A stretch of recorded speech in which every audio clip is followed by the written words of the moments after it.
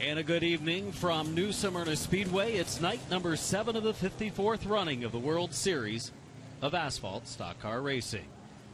Welcome to our coverage of night number 7. 4 divisions of racing action tonight, all for you on trackpass on NBC Sports Gold. Along with Alan Dietz, this is Adam Mackey, and they don't get much more exciting than what we saw on night number 6. Exciting races, all 4 of them, in fact, especially that Tour-type modified John Blewett III Memorial a night ago, which saw the closest to finishes. Just can't get any closer than that for a win. No, and, you know, the thing that the 2020 World Series of Asphalt Stock Car Racing will be most remembered for is that finish between Anthony Nocella and Matt Hirschman. And, you know, a lot of the comments that we've seen since that event were just about how good that race was, how close it was, and how clean it was. You see our night number 7 schedule for this evening. Pro Late Models, Florida Modifieds, the short intermission Tour-type Modifieds, and Super Late Models on schedule. There you see a driver behind the wheel of the number 16 Pro Late Model tonight, that driven by Travis Braden. Yep, the 2019 Snowball Derby winner. He's been here in a variety of roles this week. He came in and originally to work with the 28 team that we're looking at right there of Connor Mosack, and then he began doing some work with Nicholas Noggle. Last night he was the spotter for Jet Nolan, and tonight we'll find him behind the wheel of this Mark Krause-owned Toyota, and I'm excited to see that. You know, Travis Braden is a great young driver.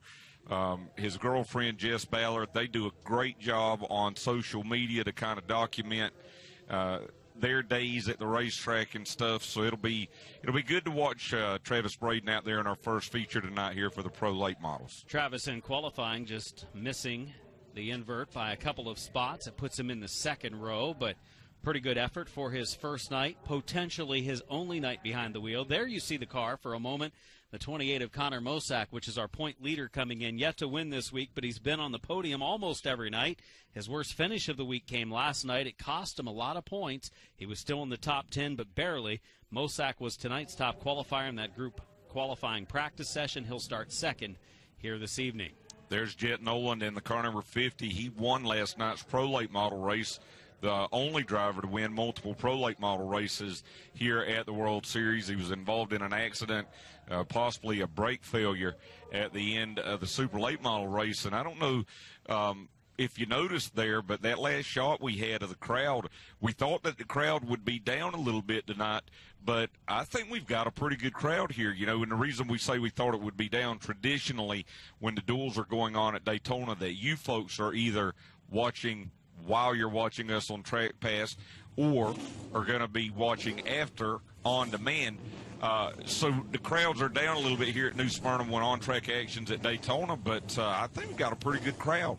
Not a special event tonight, just 4 35-lap features, which all should be exciting as we watch these championship battles for these 4 staple classes of the World Series get ready to go. And crowd down a little bit because of the big race going on at the big track, but still a good crowd to watch tonight's racing. Different driver behind the wheel of the number 9 tonight. It's been Hudson Halter each and every night so far in Pro Late Model action. Hudson had to get out of here for some school, for some work, and younger brother Harrison gets to get behind the wheel for the first time this week.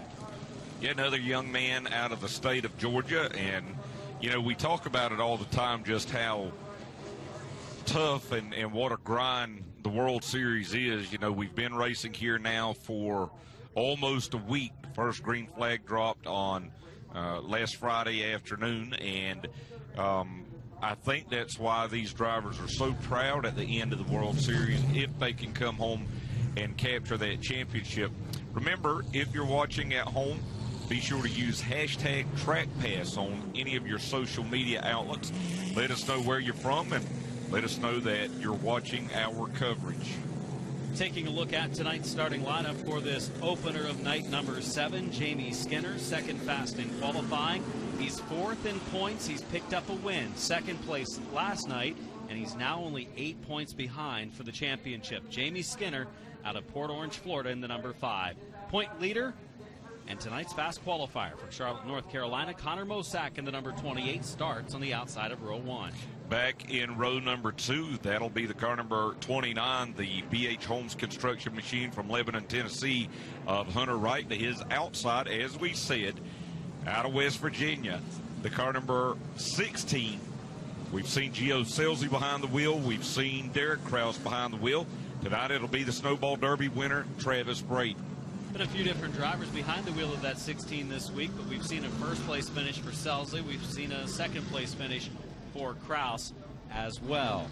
Our fifth-place starter tonight is Brandon Brilliant out of McDonough, Georgia, in the 12 car. He starts on the inside of row number 3. He picked up a top 5 finish in his only race of the year last night. Jet Nolan to win last night. The Groveland, Florida driver, the number 50, just 2 points behind Connor Mosack for the championship. The Brycon Construction Toyota from Dartmouth, Nova Scotia, of Nicholas Noggle.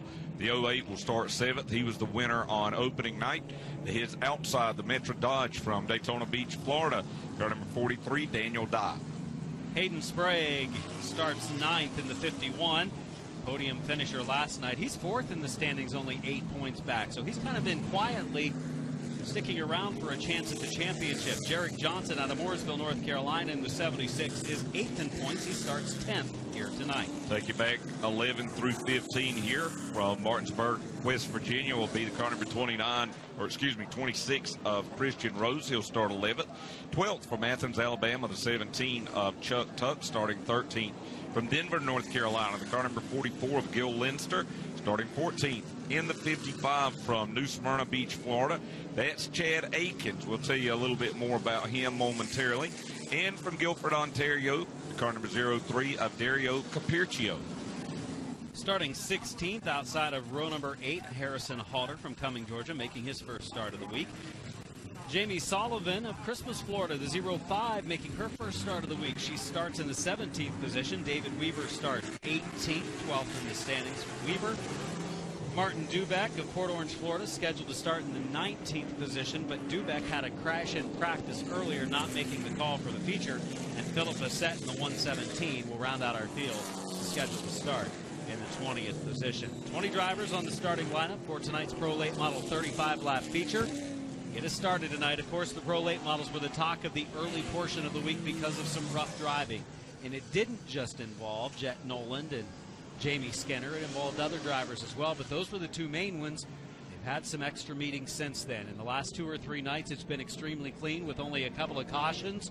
They put on good, clean shows, kept their equipment in one piece, and another good field of young drivers of Pro Late Models are ready to go tonight.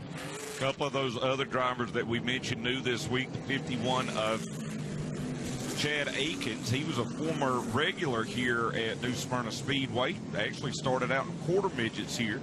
He's making a return. And the 05 of Jamie Sullivan, a young lady with Pro Truck experience, making a Pro Late Model start tonight. Top 2 qualifiers bring him in for green. Skinner on the low side, Mosack on the outside, underway, beating and banging a little bit already. Racing for real estate, heading into 1. Will Skinner go up the track? He will, as the 28 stays alongside. Mosack, the advantage, middle of the backstretch as the field will slow for Sullivan in the 05. And damage to that race car. You can see that left front looking like it's shoved to the inside, and I think that right front is down. Yeah, that was an interesting start. The last couple of nights, we've not really seen the drivers crowd each other as much as they were earlier in the week. And it was pretty tight there going into turn 1. And don't forget, Connor Mosack and Jamie Skinner, they've had a couple of moments of contact, and that's a little more than a flat tire. Yeah, right front suspension on the 05 of Sullivan. Pulls into the pits. Doesn't look to be major damage. Definitely right front suspension, though. As we'll line them up, restack them, and try it again.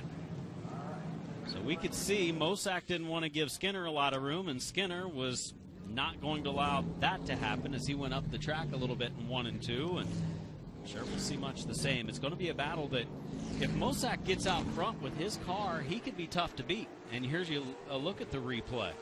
A little bit of contact, and then down here it was very tight. I mean, I don't know if they made contact, but boy, they might have actually made contact out of turn number 2 And then you saw Jamie Sullivan in that 05 car as her car ended up against the turn 1 wall. Been a fun week here at New Smyrna Speedway and on the east coast of Florida. All of the racing going on. And from everything we hear, crowds here at New Smyrna definitely up. We've been a part of that every night. Crowds at the other racetracks also up. Great sign with everything going in the right direction for these short tracks, which we love so much, and we love to see them be successful. And this one has definitely been a successful speed weeks for not only New Smyrna Speedway, but some of the other tracks running big races as well. And here's another look. They make contact twice. And then Sullivan, just at the bottom of the screen, can't really tell as she made the contact. It almost looked like she might have had the problem before she ever hit the wall, because it really didn't look like she hit the wall all that hard. And you know, you talk about, as we get set for this green flag, how the short tracks had done down here in Florida. The 62nd annual Daytona 500, it was announced today, a sellout. Awesome. And President Donald Trump, he'll be there on Sunday as well. Green flag, turn 4. We try it again. Mosak, a good restart on the outside lane. As Skinner makes a little contact middle of the straightaway. We go into turns 1 and 2. Up the track we go. Yep, there was contact there. Off the second corner. Slight advantage for Mosak heading to turn 3. Travis Braden looks good in the outside lane behind Mosak.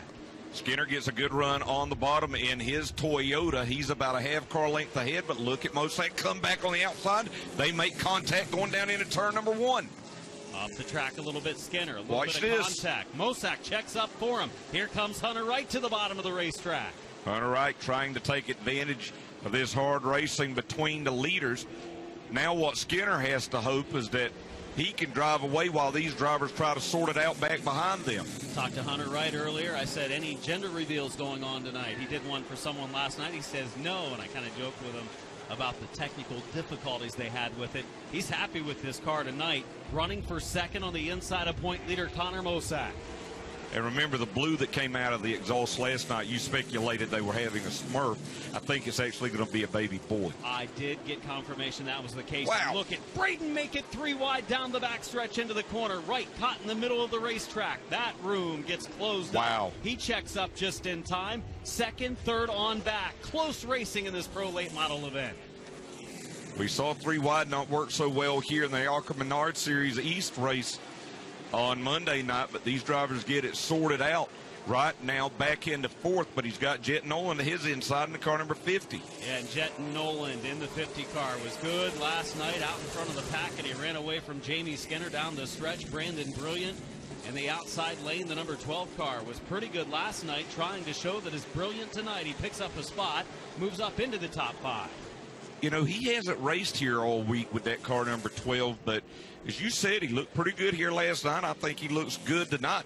As Nicholas Noggle in that 08 car, he's going to take a peek down to the inside of Nolan. They made a little bit of contact.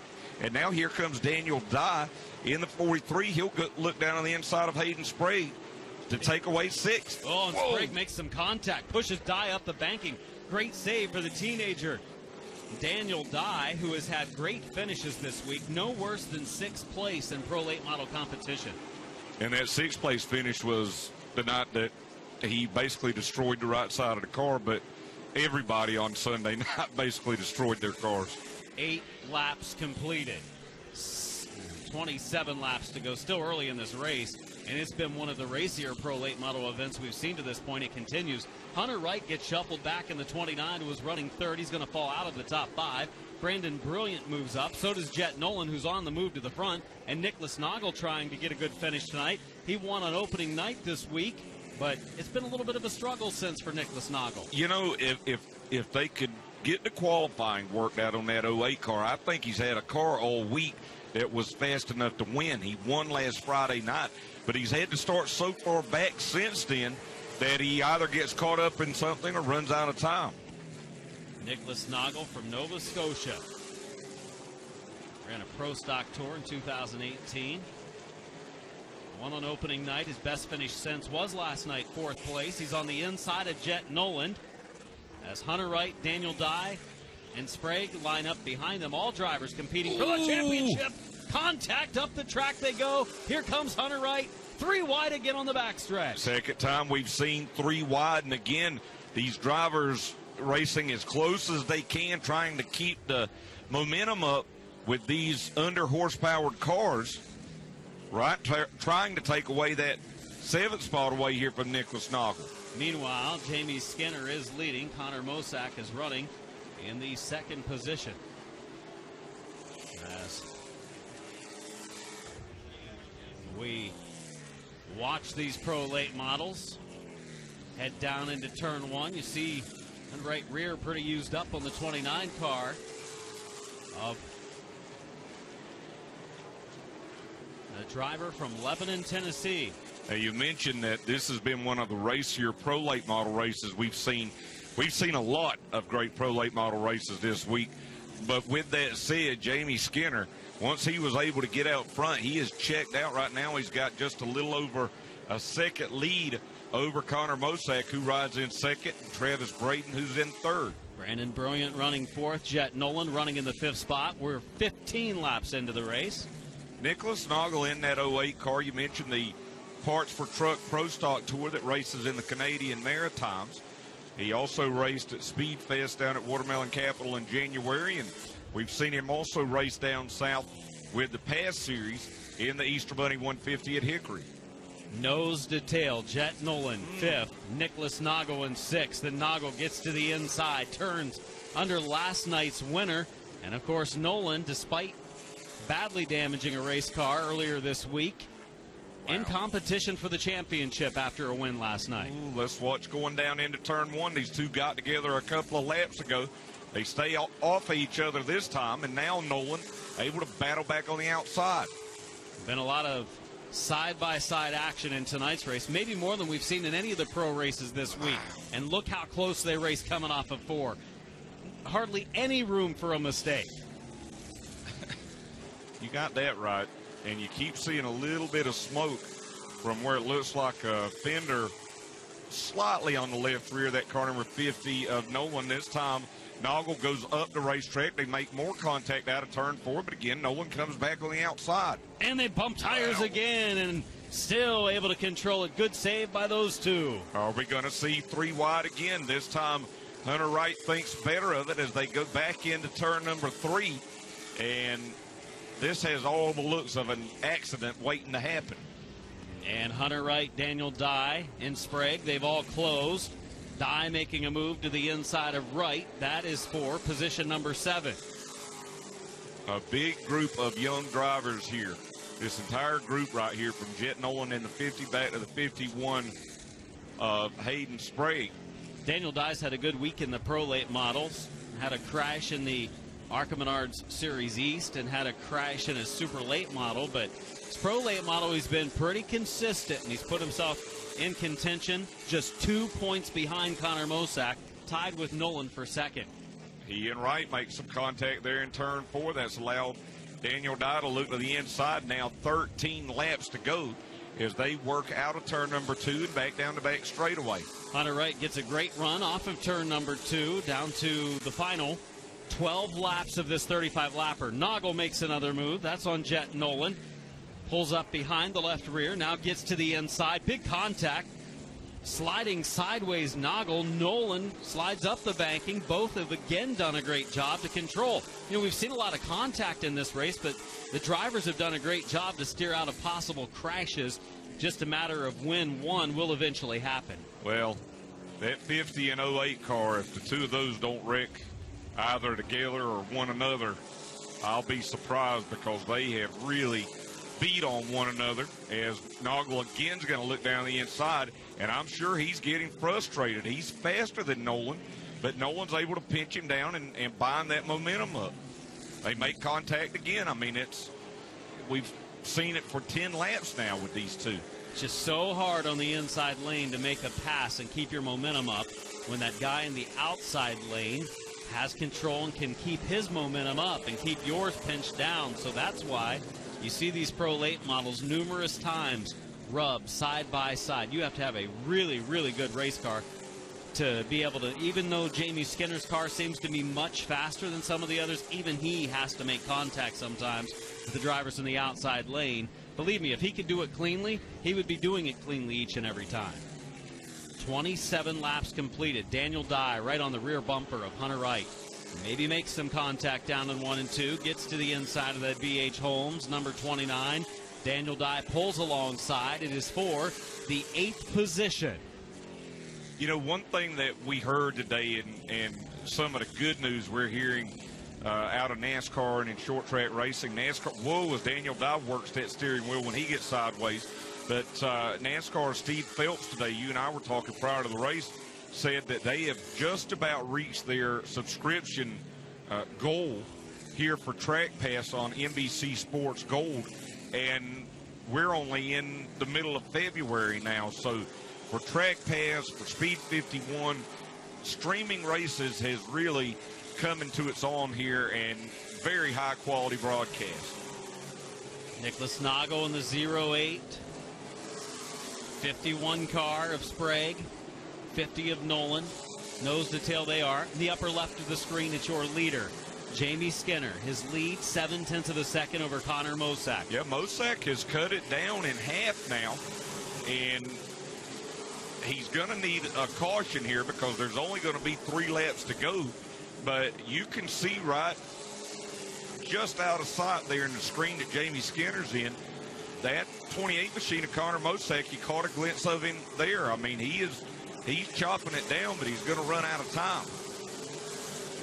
Good shots on the screen of the battle in the lower right and the leader in the upper left. 2 laps to go as we go back to the battle again for the 50 of Jet Nolan, the 08 of Nicholas Noggle, running 5th and 6th. Noggle is going to try to mount another challenge. You know how bad he wants to get around this 50 after they've raced side by side so much and traded so much paint, tire marks all over the driver's side of that 50, and I think every single one of them came from the 08 car. White flag in the air, and Connor Mosack is closing the gap down on Jamie Skinner, but he's not going to be able to close it enough as they go right now. They race out of turn number 2. As we watch down through turns 1 and 2 as the 50 car of Nolan, the 08 of Noggle, race as crossing the line with the victory is Skinner. 2nd place Mosack, 3rd Travis Brayton in his only start of the week. The 12 of Brandon Brilliant takes 4th, and 5th place to Jet Nolan.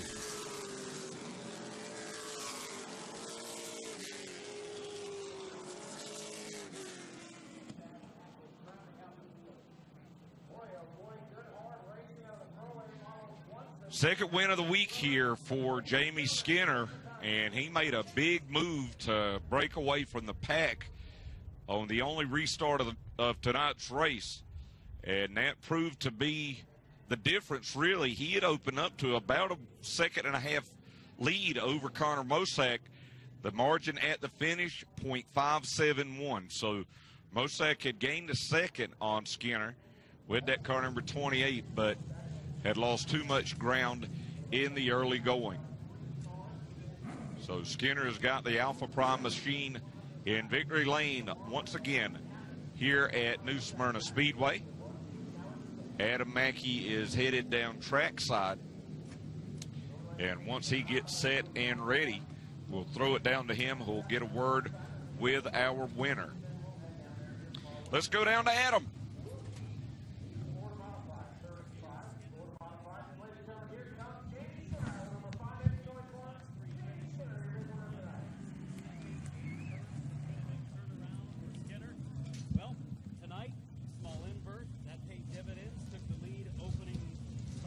Look back, car was really good again. Car was very good again. I can't thank my brother Dustin enough for all the hard work he puts in. All of our people, can't thank them enough. Eagle Steel, Alpha Prime, National Tire, Clayton Castetter, you've been around me for a long time, always supported me. Mike Swain, you're the best. EJ at American Auto, everybody that makes it possible. I can't thank everybody enough. Hooligans, Port Orange, my lady Erin didn't make it out tonight. I want to thank her for everything she does and all her support. It's all these people that make it all happen, and it's what makes it worth it. Pro Late Models had a rough start to the week. First few races saw a lot of crashes, a lot of carnage between just about everybody in the field. It's really turned around the last few nights. You notice a difference out there as well? Yes, for sure. You don't have people beating against each other during coming to the green. There's more respect out there. We all kind of maybe forced the issue a little bit, and we were bouncing off each other, and I was bouncing off people, and people are bouncing off of me, and you kind of race people how you're raced, and so everything is good with everybody. I'm not sure how the rest of our cars done, but we had 4 cars in the field tonight, and hopefully the rest of them had some good finishes. Hayden Sprague's done a great job. Everybody here has done a great, super fantastic job, and can't be thankful enough. Jamie Skinner wins for a second time this week. His last 3 finishes have been very good, and it puts him in contention for a definite championship. Came in trailing Connor Mosack by 8 points. Going to be down to 6 now as we get to talk to our points leader. Connor Mosack, fast in qualifying earlier. Oh, so close tonight. In fact, I think you might have been running the leader down at the end. Car feeling pretty good? Yes, again, the best car we've had all week. Definitely we're running him down there. Just, guys still don't know how to race on the start, so kept having to lift out of the gas, trying to come up to the wall. Otherwise, we would have been putting the wall again like 2 or 3 times. Yeah, frustrating when you make the start. It's all about getting into turn 1, being ahead, getting out of turn 2 ahead, and probably a car, if you think you get out front in a race that goes green as much as it does tonight, you think you have a shot to win? Yeah, we just were a little tight there on the start to really roll the outside well, but that was probably the first race all week. I've been hoping for a caution. And you almost got it, right? I mean, you were thinking, come on, it's got to happen here down the stretch the last couple of laps. I was hoping for it, but, didn't happen tonight. Connor Mosack, second place run, still looking for his first win of the week. He's had a great week with numerous podium finishes. The Gio Scelzi car, the 16, 3 different drivers this week, the third of which is the veteran and Snowball Derby winner, Travis Braden. Travis, pretty good run tonight. Didn't get a yellow to close the gap there at the end, but solid nonetheless. How did it feel? Yeah, I mean, that's pretty solid, I would say, considering, 24 hours ago I was just here hanging out, and these guys weren't planning on racing tonight necessarily. So to put something together, thanks so much to Wooten Automotive, Platinum Express, Worldwide Technology Raceway, Victory Custom Trailers, everyone that put this together to get me in the car for at least a night before the World Series was over. I thank them so much, and thank this team. They worked really hard to get it together last minute, and we went out there and we're on the front stretch. So I don't know if I could have asked for much more, and it was an honor to work with them, and hopefully we'll do it again sometime. It was a lot of fun. Tell us about your week. You've done a little bit of everything. You've worked on cars, you've crew chiefed, you've worked up on top of the tower as a spotter, and now you've driven. Getting plenty of experience and everything. Just build that resume, right?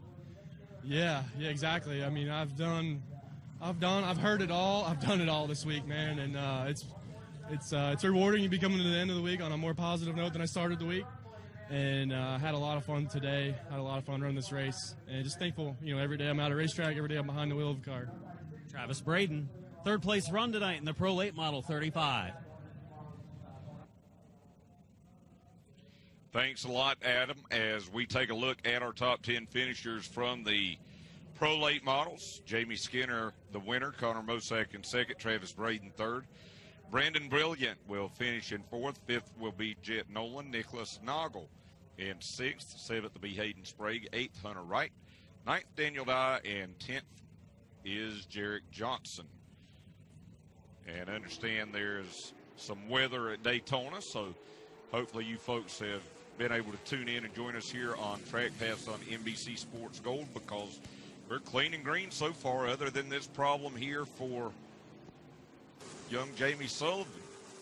The next restart, I knew I was going to do it. Jamie Skinner, I almost said Mike Skinner. He and Connor Mosack raced hard.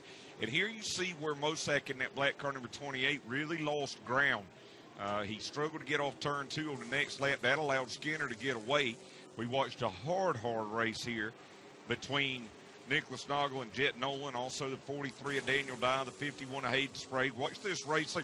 Man, that should have been an accident, because they both, once they made contact, kicked out sideways, and again it went 3 wide. Noggle and Jet Nolan made more contact.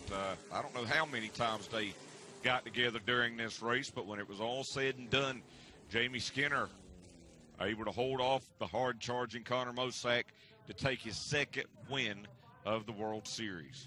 Tried to hand you the wireless to go down and interview, because I've talked to the same 2 drivers in first and second about every night this week. I thought, I'm going to make Alan go down. Well, you're going to be going down here pretty soon. Oh, yeah. I'm going to be pulling track duty for the Florida Modifieds. And actually, I'm going to step aside and let Connecticut's Connor Sullivan join you for the call of the Tour Type Modified races. I know there are a lot of folks up in New England and the Northeast that love Connor, and we love Condog, Connie, whatever you want to call him.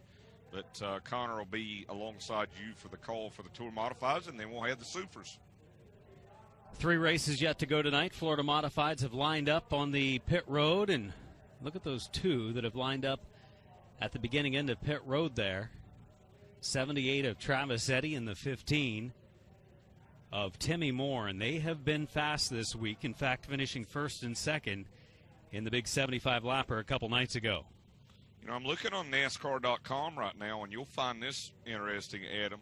Austin Dillon says the next generation car that we're going to see debut in the 2021 Daytona 500, Austin Dillon says it drives like a super late model.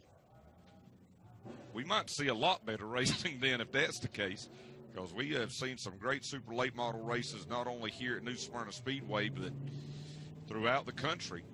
And glad that you're watching with us tonight here on Track Pass on NBC Sports Gold.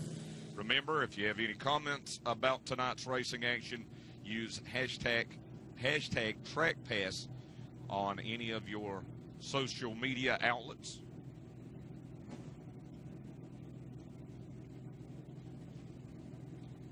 Knock on wood, hopefully we'll be all right here, but apparently rain up in Daytona. And I don't think it's going to be enough to prevent them from racing in the duels tonight, but hopefully it's allowing you to join us for some great racing. A veteran Augie Grill, much better last night in the 112. 66, Jerry Simons, a driver that switched cars. Looks like he brought the old one back. Yeah, brought the one that he ran last night. And then the Burger Man. Yeah, this guy. The Hamburglar. Wayne Parker. 3 second-place finishes to start the week. Since then, he struggled a little bit, and he's actually switched back to the car that he started the week with, which seemed to perform better. The one that he drove last night, he said, I can barely keep it on the track. He said, I'm terrible. I'm going to have to quit racing or something. I can't keep this car on the track. And then he realized the rear end was going out in it, and only one wheel was spinning. So the rear end had given up, so he was only getting power to one tire, hence making him want to spin out. That is the reason he has gone back to his other car. I don't know about you, but I hate when my rear end goes out. And most people do, yes, Alan, especially last night, Wayne Parker. Don't have that problem if you have front-wheel drive, you know. What they say. Travis Eddy in the 78 points leader for this World Series. Had his worst finish of the World Series here last night. And now he's going to start on the pole. That might be a bad sign for the competition since he won the first 3 times the Florida Modifieds were on track. Travis Eddy is on the pole. He said his car has been decent the last couple nights. And I talked to Timmy Moore, and he said the same thing. He said, really, not a lot wrong with our car last night. It's just hard to pass right now with this rubber that's on the track and the combination of the tire that they are running. And I heard a few different drivers say the same thing in this class. And Travis Eddy and Timmy Moore are first and second place finishers a couple nights ago in that big 75-lapper. They start on the front row. So the rest of the field, they have their work cut out for them. But, I mean, we've seen it can be done. Bill Burba, unfortunately, last night's winner, he had some engine problems today, so he's not able to go today. As Adam said, he took you through the top 2 starters. Starting back in third is the car number 51 from Houston, Texas, of Zach Knowles, rolling off fourth out of Hayden, Alabama, Dolomite, Alabama, Birmingham, Alabama, wherever you want to say in Alabama, Augie Grill in the 112. Jerry Simons out of New Smyrna Beach, Florida, is starting 5th, and he is 3rd in the standings, but 34 points behind. Starting 6th, Wayne Parker. He's 2nd in the points to Travis Eddy, 14 behind, so definitely still within striking distance. Grand Island, Florida's Bobby Blake in the car number 75 will start 7th. From Pauline, Texas, 12 of Scooter Bates rolls off 8th. Taking a look at positions 9 and 10 for row 5, Rick Mornis out of Newcastle, Ontario, Canada in the 90, and Galen Price out of Iowa in the 29, starting 10th. 11th, Norman Dismuke from Florida in the 16D. John White was scheduled to start in the 17 car in the 12th position. His transmission issues continued. They've had the transmission in and out of that car a number of times, and he wanted to thank everybody who helped him get to Florida this year in that beautiful 17 car, but could never get the thing to shift, and I believe his World Series is coming to an early end, and he was really disappointed but thankful for all of those that helped him get here. And David LeBeau, Daytona Beach, Florida driver in the 16L, will start 13th tonight as the wave lap has taken place. Pretty decent crowd, as we've talked about on hand. Lights are still on the pace car, so we're not going green quite yet. I love that wave lap. We do it at a lot of the short tracks around the country, whether they be dirt or pavement. And, you know, the drivers wave back to the fans to say thank you for coming out. The fans wave to the drivers to thank them for putting on the presentation of the event tonight. And I think it gets the drivers fired up whenever they look there in the stands and see the folks waving at them and excited about what they're about to do. And they are about to go green one lap from now. Ralph Miller, the chief starter at New Smyrna Speedway, I think for each of the speed weeks that I've been here over the past 10 years on the starter stand, lets them know the next time around they're going green. And I think our invert was a 4 tonight, but with last night's winner, Bill Burba, scratching, that moves Travis Eddy onto the pole, so that worked out nicely for him. Burba's World Series, and talking to Bill Burba earlier, I think coming to an end. They don't want to take a chance of blowing that engine. He's heard a knock in that engine, and it got worse and worse despite a win last night. As the 78 of Eddy, the 15 of Timmy Moore come to green, and it's a big start for Eddy on the inside lane. Moore will try to fight back on the outside groove. We haven't seen this week Travis Eddy. I don't think we've seen him start on the front row at all here in the World Series. So now he's going to be kind of dictating the pace here in this 35-lapper. And a lot of drivers aren't necessarily fond of doing that. They like to hold back because, whoa, look at Wayne Parker, dirt track that 1W into turn 1. Probably felt a little bit like last night when he could barely keep the car on the track that time. Maybe just missing the mark a little bit trying to run that outside lane. It's been a little more single-lane racing in this modified class than the other classes, and again, the drivers contribute that to just trying to get used to that different tire. It's a slick this year, but it's still a narrow tire, and it's a harder compound than what they were running with the treaded tires over the last couple of years. They say, and I talked to Timmy Moore, I said, you guys still putting new tires on this car every night? And he says, we are. He says, I'm not so sure with this hard compound that it's really making much of a difference, but he said, if everyone else is putting new tires on, we aren't going to be the guys that don't. And he's running in the second spot right now. Watching the battle here between the 15 of Timmy Moore and the 112 of Augie Grill. And, you know, the other thing that we have heard from Travis Eddy and a couple of drivers, but it seems like since the Tour Type Modified started racing here on Monday night at New Smyrna, that whatever compound of Hoosier Biosplies they're running, it's just kind of changed the racetrack here for these Florida modified drivers. Augie Grill has a really good race car right now. He's trying to make a move on Timmy Moore. Moore, who we've seen in a 57 car, which is his own car, pick up a World Series championship a few years ago. Started driving for this 15 team a year or so ago at the World Series when Robert Deal decided he didn't want to race anymore. So Timmy Moore has been campaigning this one as well as his own car. He attempted to race at Pensacola's Snowball Derby at Five Flags Speedway and got caught up in some liquid put down by Donnie Hamrack when he blew an engine, and Timmy Moore had nowhere to go, slid through the oil and slammed the wall. Watch those two battle nose to tail, second and third on the racetrack. Moore and Augie Grill. What a lead right now, though, for Travis Eddy. Just 7 laps into this race, he's already got a 2-second advantage over this battle for second. And I would say Augie Grill, the quicker he can get around Timmy Moore, at least it may give him some hope that he could race with Travis Eddy here a little bit later on. If for nothing else, it puts him in position, if there is a yellow, to start alongside Eddy for a restart. Talked to Travis earlier today, said, you having any fun? He said, always having fun. And I said, the last couple nights you haven't run real well. I said, you know, you started off with 3 victories, which was the most in a row in this class to start a World Series since 1993. And he said, yeah, the track has just changed a little bit. Some other guys have picked up the pace, and said he just hasn't been as good. He said he was making some changes to the car, and whatever changes they've made seems to have worked, because he is laying good, really good laps down right now, pulling away from the pack. Augie Grill there in the 112 again continues to look down to the inside of Timmy Moore as they head back down the back straightaway. You see the 78 of Eddie as he works out of turn number 4. And Grill trying his best to work around that 15 car that Timmy Moore just slid out of turn 4. Well, he was spinning the tires up in that outside lane, up toward the walls. They work around Galen Price, nose to tail, second and third. Timmy Moore and Augie Grill, closest battle on the racetrack, continues to be for that second spot as we complete lap number 12. 23 laps to go in this 35-lap race, and not to jinx them.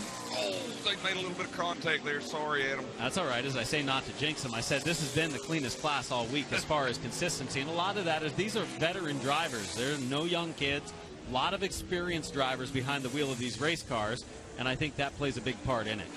I think it plays a huge part in it.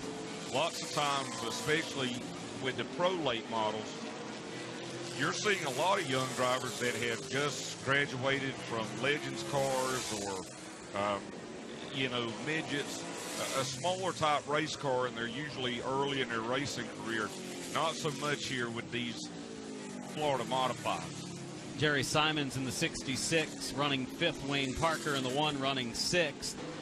Wayne Parker had a good start to the week, second, and second. Since then, he's been struggling, and he's right now outside the top 5. Would like to get around Simons.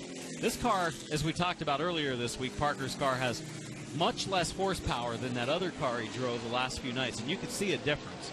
He gets pulled down the straightaway a little bit in this car. The other car, he's doing the pulling, but could just never get the finish he wanted with the other car, and some of that was the rear end issue he had last night.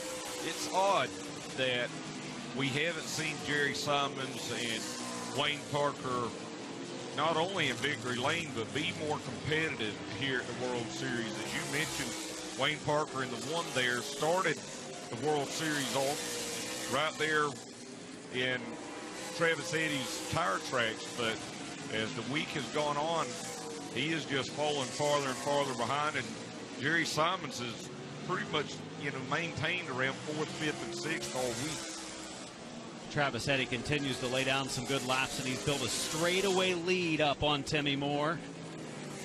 4.5 seconds, as you see at the top of the screen. They work around Norman Dismuke in the 16 car. Halfway mark has been reached. 18 in, 17 to go. Now 16 at the line this time. I think Augie Grill in that 112 may be a little bit faster, but I don't think, unless Travis Eddy has some sort of problem, he's got almost a 5-second advantage over the 15 there of Timmy Moore, and that is tremendous in this type of racing. Thursday night action from the World Series, getting ready for the Richie Evans Memorial 100 for the Tour Type Modifieds tomorrow night. Then, of course, the big 100-lap event on Saturday night is for the super late models. So racing action has been very, very good all week long. Last night, the exclamation point on the week so far with that Tour Type Modified race and a photo finish at the line that so many people are talking about on social media, whether it be Twitter, Facebook. It's been all over social media today. Just amazed at that finish, and not just amazed at the finish because of how close it was, but how clean those two drivers ran each other. Yeah, I think that is what has stuck out as much or more than that top finish, is that they were able to race one another so cleanly. And we'll see the Tour Modifieds coming up here after the Florida Modifieds. You know, we just saw a shot there of our leader, Travis Eddy. He has worked up to over a straightaway advantage over Timmy Moore, who has been able to put a little bit of distance between he and Augie Grill as we've watched this battle now back from 5th. Jerry Simons, the 66. Wayne Parker in the 1W. Parker kind of misses his mark a little bit down in turn 3, ends up in the third lane, but keeps it in the right direction. He has some breathing room between himself and the car behind him, so he's able to maintain the spot that he's in sixth place, but not the run that Wayne Parker was wanting tonight. See the rear rotors glowing on that car. Yep, I was just about to mention that, how bright those rear rotors are on that car number 1, and you can actually see when he applies the brakes, they're a little red here as he works down the back straightaway, but watch the end of the back straightaway and you'll see those light up. It's getting a little tighter though back for third now. Zach Knowles in the 51 closing in on Augie Grill. Yeah, Knowles has closed the gap to a couple of car lengths. Knowles was happiest with his car last night, said it's the best car he's had all week long. Yeah, and, you know, I think he has set some realistic expectations for that team. They're running a crate motor, and they're down considerably on horsepower compared to some of these other cars. But where this car comes in is now. There's 7 laps to go, and whereas some of these drivers have burned their tires up or the setup is going away, he just kind of stays consistent. And he's right on that yellow line. The car is handling great. Closing on Augie Grill. Upper left of the screen, your leader, Travis Eddy, on the exit of turn number 4. Augie Grill running in the third spot, just now exiting turn 4. So Eddy has a straightaway lead on him, plus, and Timmy Moore, the lead has grown over the second place car of Moore to 6 seconds. He continues to stretch it out. 5 to go for Travis Eddy. Beaverton, Michigan driver out front of this Florida Modified event tonight. Tour-type Modifieds and super late models yet to go this evening as Travis Eddy, son of the Polar Bear Mike Eddy, really has made a name for himself in the Modifieds. He's run some Outlaw super late models and has run a template late model for a while, and this Modified where he's really made a home in over the last 5 years or so. It's close, not quite a half-track advantage for Travis Eddy right now in this 78 car, but really making a statement tonight after faltering in the last couple of races, struggled last night. Boy, has he come back in a big way. As The Rock would say, he has left to smack us down. That he is exactly done. Looking for his 4th win of the week. 2 laps to go for Travis Eddy. He can really cruise control it the last lap and a half. Yeah, I think he could put it neutral. He could shut it off and save some fuel. 6.5 seconds that lead. That lead just continues to grow as he is laying down consistent, solid laps. He's caught almost Wayne Parker, who is in the 6th position, and Wayne Parker on the tail end of the lead lap. Heading to turn 3, making his way to turn 4. That Howe Racing number 78 looks to the inside of Parker, coming across the line. Parker finishes on the lead lap, but barely, as Travis Eddy claims win number 4 of the week. Timmy Moore takes 2nd. Augie Grill takes 3rd. Zach Knowles finishes 4th. Jerry Simons was 5th tonight. Wayne Parker was 6th, tail end of the lead lap. Bobby Blake, Scooter Bates, Norman Dismute, Galen Price, David LeBeau, Rick Warnes. Completing those that were in our Florida Modified feature this evening. But Travis Eddy, I asked him again earlier if he was having fun. He said yes, always. And tonight, that fun level, the meter, pegged again. Dominating from the front row. Benefiting from a very good starting spot. And the driver he couldn't catch, he couldn't get around a couple nights ago for the big 75-lap feature was Timmy Moore, and he ran away from him tonight, winning this one by 6.485 seconds. As Travis Eddy, having one of those dominant speed weeks that we've seen a few drivers have, but not many because of the competition is strong and all the veteran drivers in this Florida Modified class. Just a couple down nights for Eddy, and one of the down nights was a 2nd place run. So they can't get much better than this guy has been this week as Travis Eddy gets ready to celebrate once again.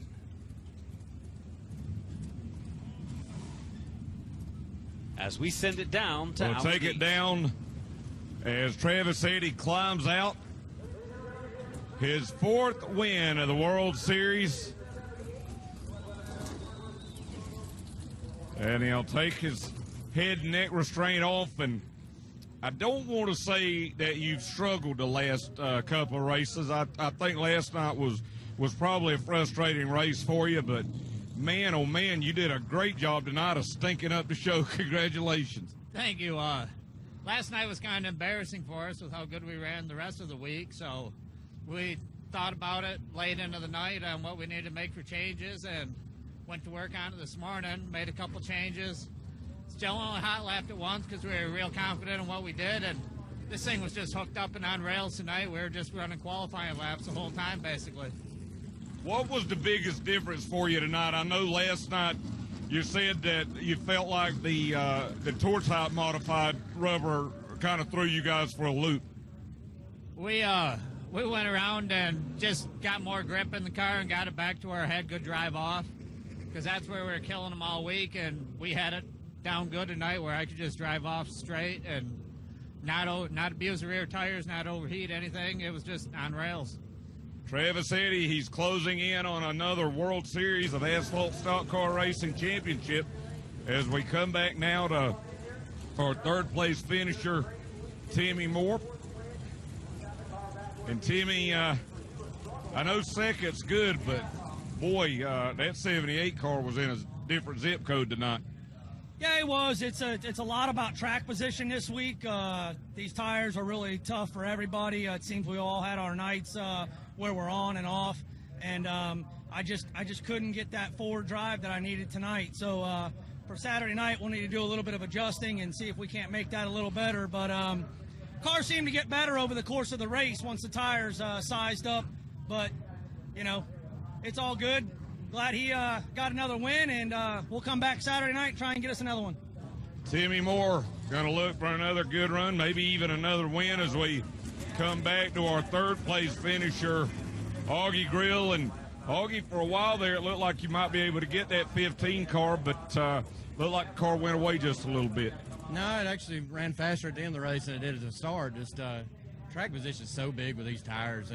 They're so hard they don't really fall off, and somebody can pin you in behind them for the whole race. And, I mean, the 78 cars had a hard time a couple of nights when he's had to start behind, and it was just frustrating. You got a really good car and can't go nowhere with it. Let's do a little bit of a super late model preview here. It looked like you have gotten that 112 car with the super late models a little bit better. Yeah, we're a lot better. Kind of messed up and got it too tight qualifying, but we'll start off 6th tonight and see what happens. 35 lap races, it's hard to make a whole lot happen, but we'll see how it goes. All right, Augie Grill, we'll see him in the nightcapper tonight following the tour type modified race. As we get ready to go, we'll throw it back up top to Adam Mackey, who will be joined by Connor Sullivan. Thank you very much, Alan, who will be watching this race from down on pit road, seeing all the action along the pit stalls. But in the 35-lap feature, shouldn't be too much work down there, as Connor Sullivan joins us tonight for the Tour Type Modifieds, a modified class which you love and hold so close to your heart. You get to see him tonight, and the action this week in that class has just been unmatched. It has been unbelievable. I said this last night after the John Blue III Memorial. I don't think I've ever seen that much passing in a single modified race. You know, you even go to some of the top modified tracks up north, like Stafford, like Thompson, even some of the bowl rings like Seekonk in Star Speedway, where you got some of the top races there. It was just unbelievable how you could go lap to lap to lap, and somebody would be making a pass out there. The competitiveness of this particular field that we got here this year has just been absolutely unrivaled. As, again, you got a great mix of drivers as well. But really, it's just been amazing how, of course, you got the New Englanders like Anthony Nocella from Massachusetts have been able to match some of the guys from further down south, like Craig Letts from Long Island, and, of course, Matt Hirschman for Pennsylvania. Let's talk about Nocella in that week he's had. He's been very close to sweeping the first 3 races. Remember, just a couple of nights ago, he was leading in a restart. Lutz kind of put him up in the 3rd lane or so on a restart, and that's what pushed Nocella back. Without that yellow flag late in the race that night, and that maybe subsequent shove up the track, he could be 3 for 3. Yeah, it's amazing. The good thing about Nocella, though, he is a wheelman, to say the least. He's got actually quite the wide array of rides throughout his career. Probably in particular, he's been able to do some dirt midgets. He's even gone to the Chili Bowl a few times as well. He's also won in winged midgets up in the Northeast on the Northeast Midget Association. So he really knows some great car control. But I'll tell you what, though, Adam, he was not happy after Tuesday night. Got a chance to talk to him after the race, and he really came back on Wednesday night with a lot of fire in his belly. And I think the thing he was most thankful for, other than winning the race, was that he got a clean race against Matt Hirschman. You know, he did. Matt gave him room on the bottom, and he gave Matt plenty of room on the outside lane. Just one night earlier, Nocella got shoved all the way up into the third lane late in the race that cost him the win. So as a driver, with he being on the inside, he had the chance to do the same thing to Hirschman that maybe Lutz did to him. He never did it. He never pushed him high. And how many times in a race like that would you have thought the guy on the inside would have pushed the guy on the outside? Coming to the checkered on that last lap in 3 and 4, it's usually fair game at that point, and most people wouldn't think anything of it had he taken him up into the third group. You know, it's very interesting. It just shows the kind of driver that Anthony Nocella is. He's been one that has been brought up on respectful racing by yourself. Will get respectful racing back, and that's the same way Matt Hirschman was brought up too. So, you know, they come from two very different parts of the racing geography, Massachusetts and, of course, Pennsylvania. They may seem pretty close on the map, but they are worlds away, despite the fact that, again, these two drive the same kind of race cars out there. But it is amazing how philosophies can kind of cross over as well. And I think in looking at all the social media comments today, whether it be on Twitter, Facebook, when they watched the replay of our coverage last night, some people said, oh, you can tell Hirschman won by 6 inches. Some people said, oh, you could tell that Nocella won by 6 inches. It's kind of whatever side they happen to be on. Watching it from a broadcast standpoint last night, where I didn't have any skin in the game either way, I said, I don't want to have to make this call. I'm glad I'm not an official tonight. But what most of those people said, regardless of who they felt was the victor, is they said, what a clean race, and that's the way racing should be. Yep, and it was really cool to see, considering, of course, you know, you look at all the racing that's going on up the street at Daytona. Of course, the spotlight the last 3 nights has been on the new Smyrna Speedway, and boy, oh boy, if there was ever a time for the modifieds to come through and shine, it was last night, and people took notice across the board. It was awesome, and these modifieds over the last 3-4 years down here have started really bringing solid fields down every year. Some of that could be kind of giving credit to the improved tech here over the last 4 or 5 years. Some of it could be the shorter week where we have seen it begin on Monday for the modifieds and go through Friday instead of trying to get them down here the previous 3 days as well. It shortens up the week, gives them a chance not to have to take 2 weeks off of work, and I think that's paid big dividends as well. It's definitely a combination of factors, but definitely the two biggest have been, of course, the shortening of the schedule. I think that's the most visible. But, again, it's that behind the scenes with the tech, the direction that the inspectors have taken the last couple of years, and how the rules have just begun to all encompass all these great different series that you see, not just up in the Northeast, but even in the Southeast as well. Drivers are buckled in. You hear some of the cars have fired. Ben Dodge doing the starting lineup, I believe, for the fans in the stands here. Never gets old. No, it does Never not. Gets and, old. of course, we'll be back with him tomorrow night calling the starting lineup and telling the fans about the drivers in the field for the Richie Evans Memorial, talking about that race and its history over the years here at New Smyrna Speedway. And that's a 100-lap race tomorrow night. And, again, everybody's favorite going into that event's been Mr. Second Place this week, Matt Hirschman. He's finished second in all 3 nights, and you know he's the #1 favorite going in tomorrow night. It is amazing that Matt Hirschman has not won this week here at the New Smyrna Speedway. He's just been so close. Of course, there was a moment where last night, after the race, you'll recall, he drove into victory lane. You figure, yep, okay, it's over. Oh, not so fast. And I'll tell you what, it's also big props to the officials running the show here at New Smyrna Speedway. They took their time last night. They made no snap decisions. They took their time, and they took a look at a lot of sources as well. Of course, the ultimate decision in the end came down to the flagman simply because he's got the best perspective down there. He does. He's got a good look at it up above the flag stand, looking straight down on the finish line. I'm not so sure if Hirschman was declared the winner that there would have been a big argument the other way. It was that close. It was basically what I saw. It was pretty much a tie. I mean, either way it goes last night, I think that race, just such a good race, first of all. And they ran side by side, not just coming to the stripe, but for lap after lap after lap before that. I lost count how many laps they ran side by side for. It was at least 3, but I think the number may be like 5 or 6. I don't remember because it seemed like even more than that. I mean, they just continued to run side by side. It was a great event. And tonight, it's a short run. You know, and a big thing about these cars in a 76-lapper or a 100-lapper here is there's so much movement going forward, and then that car runs out of tires, and he drops back. A guy like Blewett last night led for a while. He came up just, 10, 15 laps shy, I think, just ran out of car with about 10 or 15 laps. He came from, 11th last night? Yep. Catalano came from 15th. I mean, the moves they made through the field were amazing.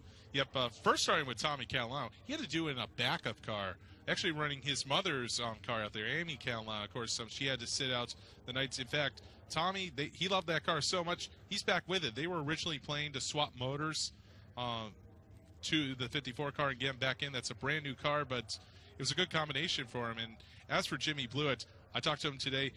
I think after the inversion, after qualifying, it was an 8-car inversion. Anthony Nocella actually set quick time in qualifying, but Jimmy Blewett gets the pole after the 8-car inversion. I'll tell you what, he must be licking his chops right now because he told me that if he has the same car as he did last night over 35 laps, I don't know if anybody's going to be able to get by him. If he has the same car he did on the first night or the second night. I mean, he's passed more cars probably this week than anybody has because he starts deep in the field, immediately starts picking up positions. Tonight, he doesn't have to do that, and he doesn't have to worry about tire conservation or any of that, any strategies. Just go out, run fast, because it's just a 35-lap race. Yep, and we see Kyle Ebersol there in the second position. He'll be lining up alongside Blewett on the front row. But I think the guy to watch maybe Patrick Emmerling, though. He's going to be lining up third. He's had a strong car. He knows how to win down here. He's won down here in the past. He's a 2-time champion on the Race of Champions Asphalt Modified Series up in New York State and Pennsylvania. And he's even got a win on the NASCAR Wheeling Modified Tour down at Bristol Motor Speedway. He knows how to win. He knows how to win down here. He's just been needing some luck, and he got a little bit of luck with this inversion. I think going off on the second row, we might see a good battle in the opening laps between Blewett and Emmerling. But, of course, it's only going to be a matter of time before you see guys like Craig Lutz, Matt Hirschman, Anthony Nocella rise up through the field. And one more guy to keep an eye on, too. He's going to be rolling off 7th there. You see the yellow stripe on his car, and that is Eric Goodale from Long Island. He showed a lot of speed last night. He tore through the field, and I talked to him as well before on the race. And just like Jimmy Blewett, he is confident in his equipment over 35 laps. Eric Goodale struggled the first 2 nights, had terrible finishes, not the type of finishes we're used to Goodale having down here, 19th and 13th. And I talked to him yesterday, and he said, we've got our problems fixed. We had brake issues. We had some other issues that have given us some problems, but now the car is good. Last night, definite improvement, finished 6th, and tonight he qualified 2nd, so he is going to be good. And the only trouble he had last night was the same trouble that Catalano Blewett had. He used up his tires. Jimmy Blewett starts on the pole. We've talked about him, as well as Kyle Ebersol, who starts on the outside. Patrick Emmerling and David Sapienza, they start in row 2. Sapienza in the 36 has been decent this week, couple of 12ths, and then a 5th place finish last night for a former winner of the Turkey Derby. Sapienza 6th place in the standings. Row number 3, Craig Lutz and Matt Hirschman. Those drivers have both been very good this week in the top 5 in our points, rounding out our top 8 positions in the qualifiers that were best earlier tonight. Eric Goodale starting in 7th and Anthony Nocella starting in 8th. Yep, and rounding out the top 10, we're going to have Mike Willis Jr., the 2019 Modified Racing Series champion up there in New England. And he's begun to rack up some wins up there in the Northeast. Very good to see. And J.R. Bertuccio, he's also won down here at the New Smyrna Speedway. He won back in 2017, I believe it was. They've had a bit of calamity this week as they originally lost the motor in their primary car on Tuesday, so they actually went over to the backup car, and he wrecked that thing massively coming off turn 4. That car is a total loss, but they managed to salvage the engine. They put it back in the primary car. They ran it last night, had a solid night. So, hey, if something happens with some of the leaders, don't count out J.R. Bertuccio. Yeah, he's had 3 different combinations that he's run with. Started the first night with a white car, then he ran the black car because the white car had engines. Black car he knocked off the right front, so he took the engine out of the black car, put it in the white car. So he's had 3 different combinations he's been behind the wheel of. So Bertuccio starts in the 10th spot tonight. Jeremy Gersner from Wesley Chapel, Florida in the 17, starting in 11th. Eddie McCarthy in the 22 car, starting in the 12th spot.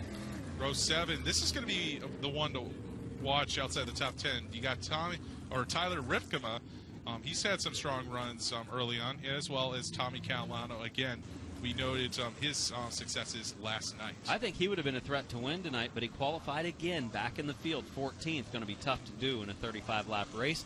Brett Maservi out of Massachusetts in the 45, starts in 15th. Anthony Cecily from New Jersey starts the 16 in the 16th spot. You've also got Jim Gabeck there in the 17th spot. Jeff Gallup in the 18th position, also got his first win on the Modified Racing Series this year. Then you got Tyler Catalano in 19th, and then taking over the 23 car tonight will be Jimmy Zacharias, the former NASCAR New York State champion. 21st place starter in the number 7, Rich Parker. Paul Townsend out of Ontario, Canada, the 21, starting 22nd. 23rd, John Gersner from Tampa, Florida, in the 55 car, and Adam LaCicero out of New Jersey in the 27, starting 24th. Another awesome field of Tour-type modifieds get up to speed under some warm-up laps before the start of the race tonight. As these cars warm up, you see a finish from last night. Connor, let's walk them through it. Well, all right. Of course, the high line here at New Smyrna, it's a little bit faster, but I'll tell you what, though, Anthony Nacelle, he was making this 92 car rotate on the inside. Coming off the corner here, he has a bit of an edge. Here comes Hirschman, but it's not enough. Just by, I think, a fraction of an inch, Anthony Nocella was able to come away with it. Just one of the most remarkable modified finishes you will ever see. I did receive the official word on what the difference in victory was earlier tonight from Ben Dodge. He won by a whisker. Yeah, that sounds about right as well. But, yeah, it's just amazing how really just by the naked eye last night, you just could not tell who it was. For the longest time, I thought it was going to be a tie. I thought they were going to have to go to the rule book on that one as well, but they didn't, and they ultimately declared that it was Nocella. But I'll tell you what, after finishing second a total of 3 times this week, Matt Hirschman, he's going to be hungry for it. I think it's going to be interesting to watch him go up to, or try to get to the front from that 6th starting position. Sometimes Ben Dodge says, place your bets now. Well, I've placed mine, and I have a hard time betting against that 21 car of Jimmy Blewett on the outside of the front row with the way he's run the previous nights. He hasn't won, but he led a lot of laps last night, and he had to do it by passing a lot of race cars. He starts in row number 1 on the outside lane. Hey, you know what they call Jimmy Blewett, right?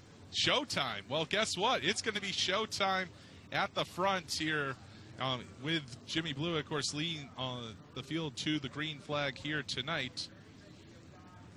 Just moments away as the fans wave the drivers off now for this 35-lap feature. In the point standings, Anthony Nocella winning 2 of 3 races so far, leading by only 2 points over Matt Hirschman because of his consistency of second-place finishes every night. 3rd place in the standings,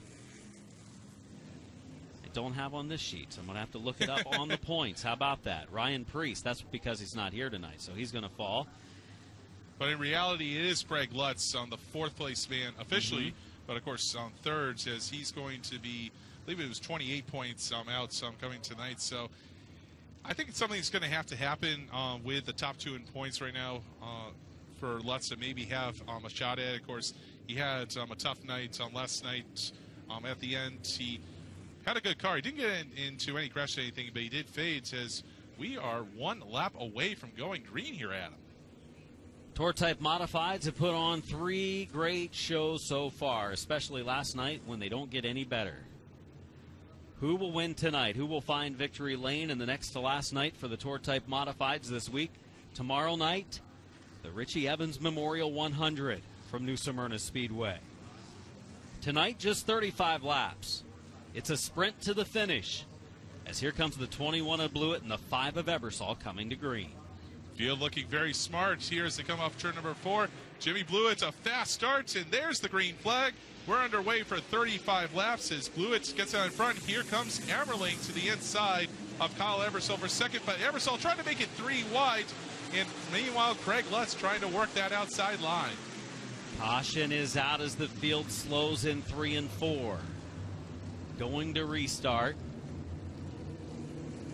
as we bunch the field back up.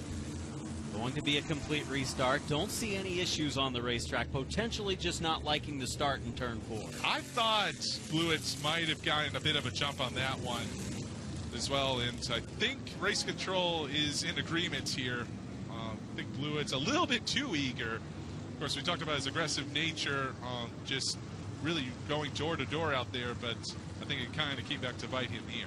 We're going to get the official word in just moments from Speed 51's Mark Keeler, and he says yes, a false start, as he ran over next door to speak to race officials and race director Glenn Luckett. Going to try it again next time around, as Blewett, he wants the advantage. He wants to lead the field into 1 and 2. He'll be tough to pass if he gets out there, and you saw Emmerling was taking advantage as well as he got to the inside of Ebersol. Got a little tight, though, when he and Ebersol made some contact off of turn 2. Well, that was the weird thing, though, is that despite Blewett's jump out there, Kyle Ebersol, Patrick Emmerling, they were quick to respond. Craig Lutz, he was challenging for second after starting 5th on that aboard starts, but they're going to call it back, so it's going to be take 2. Field much more even this time as they come off turn number 4, come up to speed, greens in the air. And we are now underway here for the Tour Type Modifieds for 35 laps as Ebersol a bit of an edge coming up turn 2, maybe a bit of a wiggle from Jimmy Blewett as they race down into turn number 3. We see fighting back on the inside lane as they exit turn number 4. Leader of lap 1, trouble. Ripkema around. 3, 4, 5 cars involved. Heaviest damage looks to be on the 32 of Ripkema. Yeah, we see right front down on Brett Meserve's number 45. Looks like a big scramble in the back. Again, 35 laps at him. Everyone jockeying for position as soon as they can. Taking a look at the right front suspension, it looks pretty straight on that car. Do agree. Definitely a right front tire down. So he's going to try to get to the pits as quickly as he can and see if he can get a tire change, and hopefully the suspension is fine. Boy, it is a miracle that the suspension is intact. We see Anthony Cecily coming onto pit road. Looks like heavy left rear damage to the 16. I think they are taking the first lap. Most drivers were across the line when the yellow flag did wave as they beat on the left rear of that car. There's the Ripkema car. The 32 started tonight, 13th position. And now they work on the right front. They'll check and make sure it's okay after they put the tire on. Yeah, good job by Ripkema to back up as well. Take it slow and not risk damaging that car as we see Meserve in to change the flat right front he has on his car. Ripkema in the 32. He's had a tough week last night, especially 6th, and then 18th last night after the plug came out of the rear end and he was leaking fluid. They black flagged him, and you could see a big puddle on the pit road area after he pulled in. Yeah, somebody here in the tower earlier said that gear oil on the track, not a good combination. As we take a look here, ooh, they got 3 wides as Meserve got into the left rear of Ripkema, and boy, oh boy, lucky that wasn't a much bigger crash out there. There was a lot of contact being made, but the way it worked out, nobody got into the wall. It was so close. The car that was really going to hit hard into the wall. I think if he wasn't up on another car, was the 21 of Gavick back there. Looked like Tommy Catalano, at least from that angle. I don't know how he managed to miss it. It looks like he just kept his foot in it. He swung around the outside. Let's take a look at the slow-mo here. Yeah, Meserve got up into the side of Ripkema, and then all heck broke loose. Boy, Catalano, he might have gotten a shot in the Nerf bar. He somehow kept it off the wall. They made it just wide enough up there. Yeah, some great driving by Tommy Catalano out there, as we see where Anthony Cecily got the damage to his car. As you see Alan Lucistro and Rich Parker, they managed to wall her down and avoid all the chaos on the inside. 34 laps to go. We did get one lap completed. Ralph Miller letting them know that next time around we're going to go back to green. As we see a little interesting strategy play here by Jimmy Blewett, he's going to switch to the outside line for this restart. Row 2, it's still the same behind him, as you'll have Emmerling on the inside, Sapienza on the outside, and then Lutz and Hirschman behind. And then you see both Anthony Nacelle and Eric Gooddale there in the fourth row. So, yeah, the butterflies are still high out there, to say the least. Sure, and we've only completed one lap, 34 to go. The leader officially is Blewett. He chooses the outside lane, and he's ready for a restart in turn number 4. Ebersol on the inside, Emmerling, Sapienza in row number 2. Green is out. Good start for the front row, especially for Blewett. Yeah, Blewett, I think he read it perfectly that time. He got the jump, but was able to do it in the box. It's a bit of a twitch from Ebersol. Blewett's able to get away. Meanwhile, side by side, for a couple of rows there, you got Emmerling and Sapienza side by side for position number 3. Emmerling on the low side, Sapienza on the outside lane. You saw the 5 of Ebersol get a little sideways going into turn 1. He had Sapienza glued to the rear of that car. Hirschman looking for an opening. He doesn't want to be known as the guy who didn't win this year, despite 3 second-place finishes so far. And he's going to try to get to the front a little earlier tonight as he goes for 4th. Hirschman giving Emmerling a bit of a push past Sapienza. Meanwhile, battle for the lead as Kyle Ebersol gets to the inside of Jimmy Blewett. Here as they enter turn 3, but Blewett hanging tough on the outside. But boy, oh boy, Ebersol with some grip on the inside. He gets and he gets turned into the outside wall. He tried to close the door a little bit going up the front straightaway into turn 1. Maybe thinking he had the 21 cleared and maybe trying to get that angle down into turn 1. And they bumped tires. It looked like the 21 of Blewett, from what I was watching live, was up against the wall about as far as he could go, and he just ran out of room as Ebersol came up the track a little bit, and I'm sure we'll get to see that again, but that was at least what I could see watching live. Yeah, that's I think that was Ebersol. They've been trying to get a handle on that car. I believe that's a brand new car, actually, that they brought down here to New Smyrna here in February. And he had a great run on Blewett, and I think he would have probably been able to clear him in 1 and 2, but contact ensued before that. Yeah, just a bit of a lack of patience, perhaps, on the part of Kyle Ebersol. And maybe not knowing that the 21 was still out there. He was barely out there on the right rear.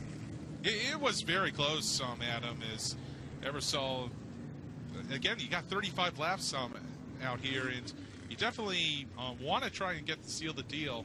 But here we're going to take a look at the replay as Ebersol's taking the lead, giving room. It's getting tighter, and Ebersol maybe just squeezing the 21. There wasn't a lot of room on the outside of the 21, I don't think, of Blewett. Now, we'll get a better angle here. This will show even more.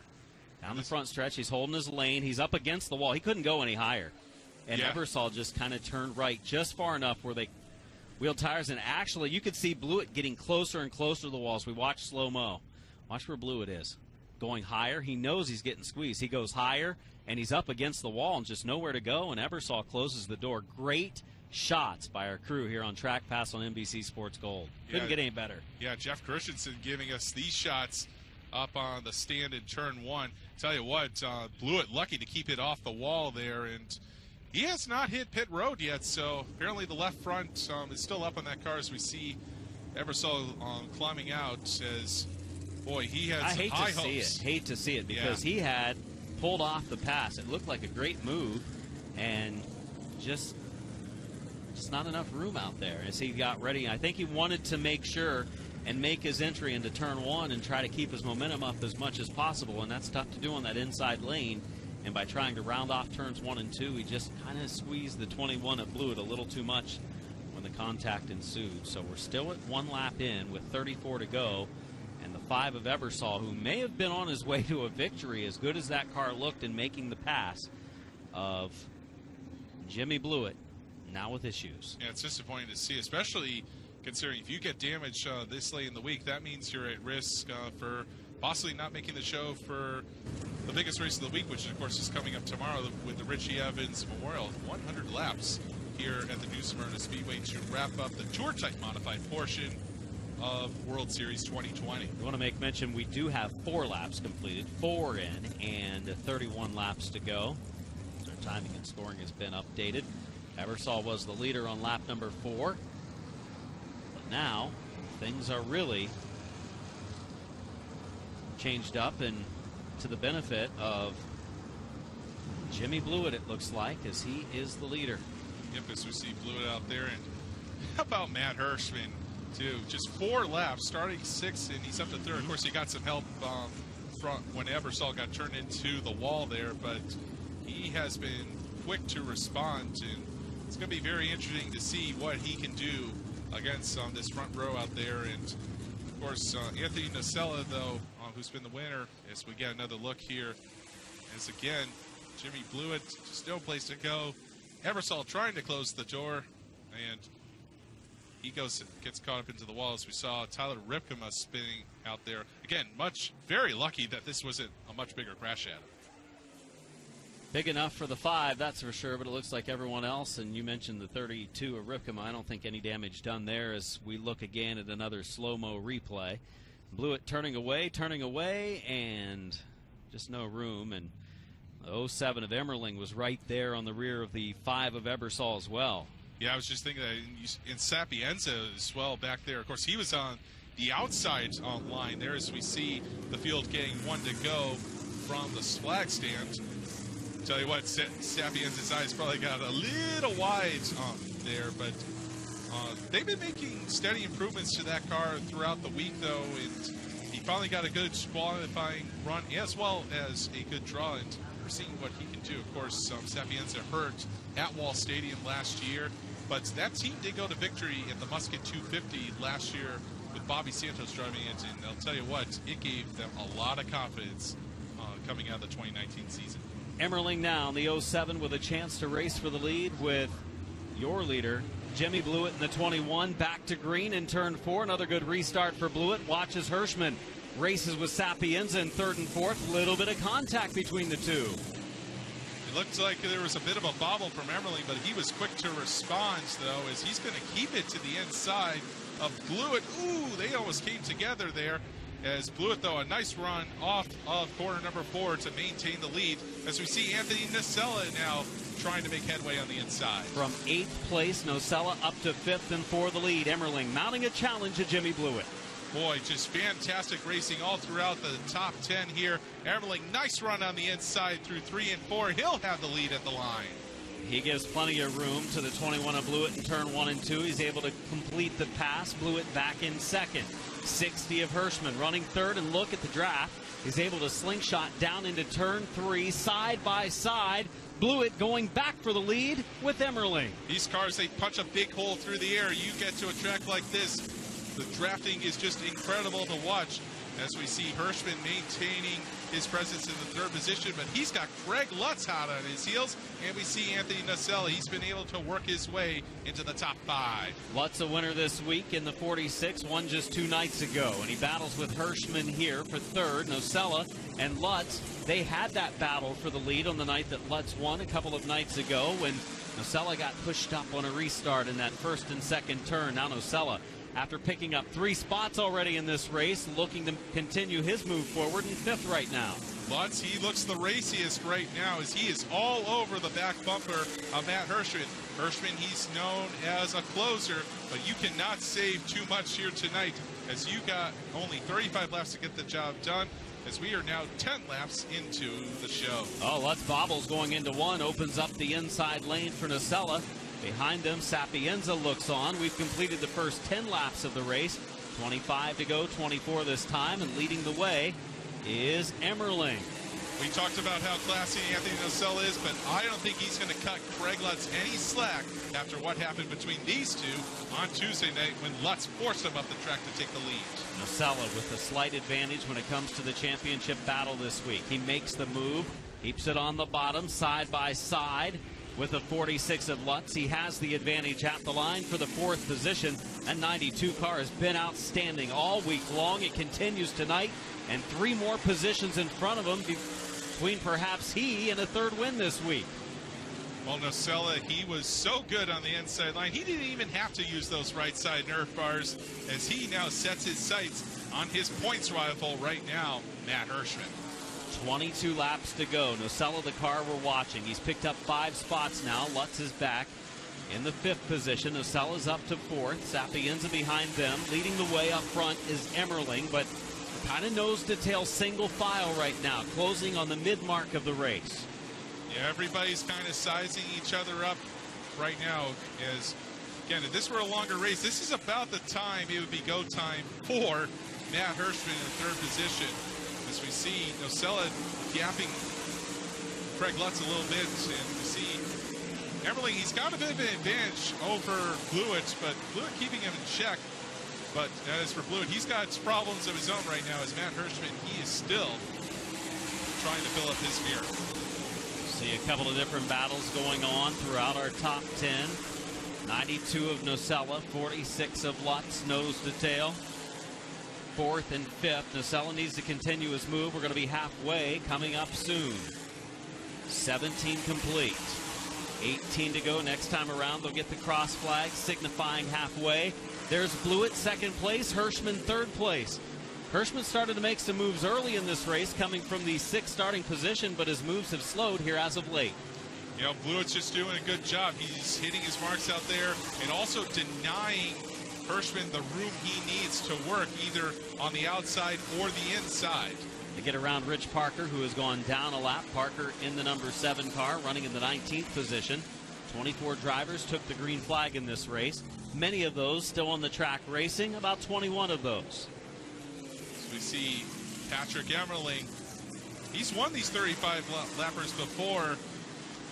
He's known as probably one of the more long-distance racers now up in New York State on the ROC circuit, but they run a lot of 75 lappers out there, so I'm not too surprised to see that he can do well in one of these sprint races.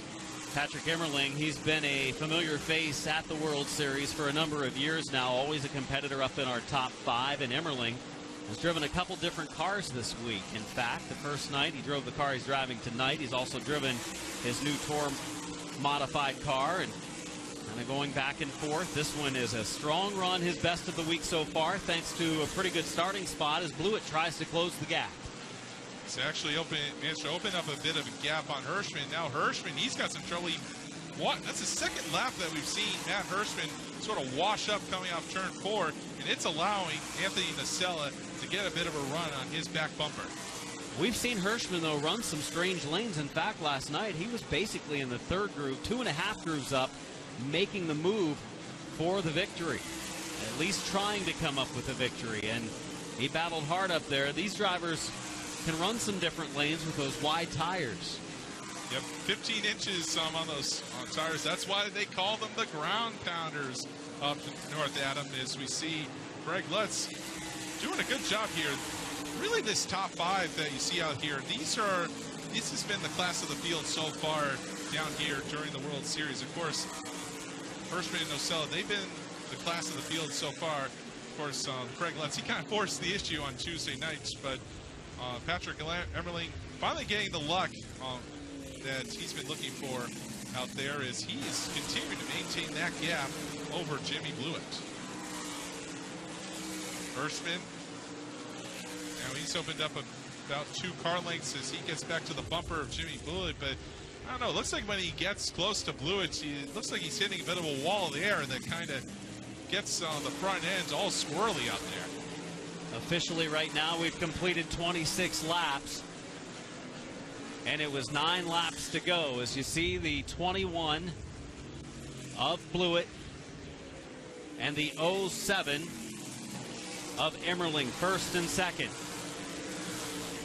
And there's Blewett and Hirschman running in the second and third positions. This has been a lot less passing tonight than we saw one night ago, but is it about to heat up? It looks like Hirschman's ready to mount a challenge. I think so too. 7 to go out here as Hirschman, he is closed up. Maybe he was saving. Sometimes it's hard to read what Hirschman's up to, but he is right on the back bumper of Jimmy Blewett, and he's trying to force him up. A little bit of a twitch from Blewett as Hirschman trying to look for that run down the front straightaway, but he just can't get close enough now with 6 laps to go. It's go time. He's finished second 3 times, and 2 of those times this week for a combined total of probably a half car length. He's ready to make a run. Looks to the outside again on Blewett. Can't quite do it. Crossing the line. 5 laps to go for Emmerling in the 07. Hirschman trying to carry as much speed as he can off turn number 4, but he is running out of real estate. He has to check up or risk hitting that wall up there, as now he swings again to the outside of Blewett as they cross the line for 4 to go. 4 laps to go. Blewett to get around Townsend coming off the corner. Hirschman a little bit quicker right now here late in the race. He'll be the favorite tomorrow night in the Richie Evans Memorial 100. But he would love to pick up a victory in this short distance race. Meanwhile, the 07 of Emmerling a few car lengths ahead. 3 laps to go for Emmerling, Blewett, and Hirschman. I think right now Hirschman might be thinking championship, as if they were to finish right now, they would be tied again in the point standings. But if Hirschman can get by, he will have the points lead here as we cross the line now. 2 to go. And yellow is out. Now you can throw all of that out the window, as we are going to have a shootout to the finish. 32 laps in, 3 to go. The yellow for this car. Jeremy Gerstner has looped it on the inside of turn number 2. Oh, how sick Patrick Emmerling must be feeling right now in the cockpit of that 07 car. Still think he might have the best car right now, but he didn't want to have to go through a restart to prove it. Yeah, you never know what's going to happen once the tire temperatures cool down out there. As we take a look at the official scoring right now, they did not complete that lap, so it's going to be a 3-lap shootout for the checkers coming up here. Patrick Emmerling this week, 3rd place opening night, 22nd the second night, and 7th last night. Yes, this is actually a brand new car. This is comes out of the PSR shop in North Carolina, and they're looking to create their own line of chassis going forwards. They've done a nice job at creating their own home-built cars out there, as well as running some other chassis out there as well, with a couple of their own ideas added. But this might be a force to be reckoned with in the future, so who knows? It might be something to watch for years to come in modified racing in terms of chassis constructors. Again, recapping the points coming in, Nocella was the points leader by 2 over Matt Hirschman, and 1 spot separates the 2 tonight, with Hirschman in 3rd, Nocella in 4th, which would mean if the race would end as they are running right now, they would be tied for the point lead. Ryan Priest was 3rd in points. He's not here tonight, of course. His duty's over at the big track at Daytona International Speedway. Craig Lutz, a winner earlier this week, running 4th in the points, but he finds himself 28 behind Nocella. And Mike Willis in the 83 car running 5th in points coming in. Willis currently 10th in the rundown in this 35-lap race. 32 completed, 3 laps to go. Emmerling is the leader. Blewett is in 2nd. Hirschman is in 3rd. And Nocella's in 4th. Nocella be in that money spot for the restart. And outside of row number 2 can be a great place to be. It's going to be very interesting to see which line Patrick Emmerling's going to choose on the restart here. Of course, the outside is the fast line here, but you're going to also be able to possibly open up that inside to Jimmy Blewett. And again, he's the kind of guy that's not afraid to use the Nerf bars out there. And of course, you've got the possibility that Matt Hirschman might be able to scoop by it too. So I don't know, if I were to take an educated guess, I'd have to say that Emmerling may play a conservative here, take that inside line away. Is I just don't think Blewett doesn't have the car to be able to contend with, and at the same time, Emmerling can keep Matt Hirschman in check behind him. It's going to be interesting. It's a lot of strategy determining which lane they choose. Most drivers choose the outside lane. We saw Nocella do that a couple nights ago, and it cost him because Lutz took him up the track and 1 and 2 on a late race restart. That guy on the inside lane, if he can stay on the inside of the guy on the outside going into turn 1, then he kind of controls the destiny because he has the choice of whether to take it up the track or not. Yep, and of course there's just so much potential for something you can't even predict out there. If you get that top 4 packed in big time going into turn 1 and they stay packed all the way around, and there's the slightest bobble, you never know. You might even have somebody from even further back like Craig Lutz and Dave Sapienza. They're back there. They're going to be back there in the 3rd row for that restart. And again, Lutz, he's won this week, so he's got a card to contend with up there should he get another opportunity. Checking the track, making sure we're ready to go. You see they've put some drying agent down in a couple spots on the racetrack and some fluid that they found. Yeah, you got some there in the restart zone in turn number 4, so that could potentially make things a little skittish coming to the restart here. So it's going to be very important for these guys to keep their tires warm. Of course, it is a warm night down here in Florida. It's still about 70 degrees out there too, so should be too much trouble keeping those tire temperatures up. Today was definitely warm. This Speed Weeks in general has been warmer than any that I can remember recently, as we've had a number of days at 80 or above. Normally you see about one day close to 80, and that's about it. Most of them are in the mid-70s or low 70s at best. But this year has been warm. Other than last Friday night was a little cool. Saturday was a little cool, and then it really started to go up in temperature.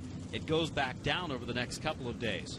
Yeah, there's it's going to be interesting to see tomorrow night, especially how forecast is saying for highs in the 60s tomorrow and then dropping off into the 50s. So, and that's something that these modified guys have not had to contend with this week. Of course, guys in the super late models, the pro late models, the Florida modifieds, they've already had to deal with that, so they've got some notes. These short top modified drivers don't. So hey, I think it's going to be an interesting practice tomorrow as well. Still 76 degrees out here in New Smyrna Beach, Florida. Goodness gracious, Gallup, 9 o'clock. 9 o'clock at night, and you watch the temperatures and the cold front coming in overnight tomorrow morning, and it's going to be 68 degrees at 5 a.m. when it starts, with a little chance of rainfall between 5 a.m. and noon tomorrow. The biggest chances for rain tomorrow morning, 7, 8 o'clock, but again, tomorrow afternoon and evening dry, so there will be a Richie Evans Memorial 100 run on a Friday night here at New Smyrna Speedway. But that's interesting in itself, Adam, that tomorrow you've had all this rubber buildup. We had some rain about the end of the week, about, I'd say, 6 nights ago. So you've had all this rubber buildup on the track surface over almost a week or so of just continuous racing. And now you get a hard rain either late tonight or very early this morning. That's going to be gone. It's going to be very interesting to see what happens. Of course, you're going to have a lot of practice laps out there, but still, even the slightest change is going to send these drivers and their crew chiefs for a loop. Night number 8 coming up tomorrow night, featuring that Richie Evans Memorial Tour Type Modified 100. Pro late models also to go 100 laps tomorrow night. Yep, got the Zach Donati Memorial for them. So Pro trucks, they'll be in action for the first time this week, and the Ground Pounders scheduled to be here tomorrow night. Then Saturday night, the World Series 2020 finale, Orange Blossom Super Late Model 100 for the Super Lates. The Modifieds, Florida Modifieds, will be in action. Super Stocks, Pro Trucks in action as well on Saturday night. The final 2 nights of the World Series getting ready to come at you. If you're in the area, come on out to New Smyrna Speedway and check out the racing. If not, we will have it for you here on Track Pass on NBC Sports Gold, as the 1-to-go signal is given after a lengthy cleanup period to make sure the track was in good shape. Yep, and also touching on that super late model race, of course, a lot of the buzz the last few days in the Northeast has been, of course, about the tour-type modifieds as well as the performance by Anthony Nacelle last night. But a lot of people talk about Derek Griffith, the driver out of Hudson, New Hampshire, getting it done both in the Super Late Models and in the ARCA Menard Series East on Monday night. That he has done. He's been on the podium a lot this week. He's been in victory lane, and who's going to be in victory lane 3 laps from now? Emmerling is the leader. He does choose the inside lane. He gets on the go pedal and heads into turn number 1. He'll have the lead. The battle is for second between Hirschman and Blewett. Well, the inside line paid off, but here comes Hirschman, almost 3 wide. He makes quick work of Jimmy Blewett. But, oh, not so fast. Blewett hanging in there on the outside as Blewett, he's under the line. He's underneath Patrick Emmerling as they cross the line. 2 to go. Oh, Hirschman now in a side-by-side battle. They close the gap on Emmerling off the corner and down the backstretch. Lap and a half to go. Emmerling leads the way. The battle for second continues. They're going to come down now for the white flag. Contacts between all 3 cars. That lets them sort it out. Emmerling now with the lead as Lutz looking for 3rd position, but it's going to be between Patrick Emmerling and Jimmy Blewett. Blewett takes a poke to the inside. Patrick Emmerling now going to defend to the inside as we got trouble down the back straightaway as they come to the checker flag. It's Patrick Emmerling holding off Jimmy Blewett for the win in the Tour Type Modifieds. Woo, those last 3 laps were a little breathtaking at times. We saw contact between Hirschman and Blewett. We got a little bit scary there for a moment. Yep, great job by all 3 drivers to keep the nose straight. Disappointing for Blewett as he comes up a little bit short now, but what a job by Patrick Emmerling. He was under pressure that final restart, but he managed to get the perfect restart and come home with the big money here tonight. Thought for a moment, though, that maybe the decision to take the inside lane as we watch the last couple of laps here, the replay, seeing Emmerling get out front, but in doing so, it allowed the 60 of Hirschman to get to the inside.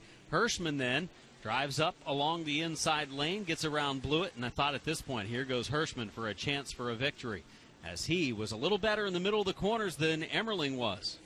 Yep, and now we see what happened is it was McCarthy who got turned around on the back straightaway. It looks like by Tyler Rickema out there. Is meanwhile the leaders, they were able to come back around as we see the final battle now as Blewett, he gave Emmerling a bit of a shot there to the back bumper, but not enough as he climbs out of the car as we're going to send it down to victory lane and Alan Dietz. Patrick Emmerling out of his car after his first win of the World Series, and looked like Jimmy and Matt didn't make it exactly easy for you. No, absolutely not. Yeah, you know, I say we were kind of struggling the last couple of weeks here, and you know, we finally, got it where it needed to be tonight, and that was the best car we had so far, and yeah, it was. I was hoping for no caution there, but that caution definitely made some things interesting there. So I liked it on the bottom there, which is kind of, in most cases you wouldn't do that. So, but we were able to get a good jump and it worked out. And the next couple laps, all 3 of our cars were running the same exact pace all race. And just probably the most fun couple laps. What's that? But yeah, that was probably the most fun couple laps I had in a long time. So I was pretty stoked we won down here. Got to give it up to everyone on my team here. Come here, work their butts off, and I'm happy to finally get her back in victory lane down here. So awesome for us. Great job. Thank you. Patrick Emmerling coming home with his first win of the World Series tonight as we'll work our way back to our second and third place finishers.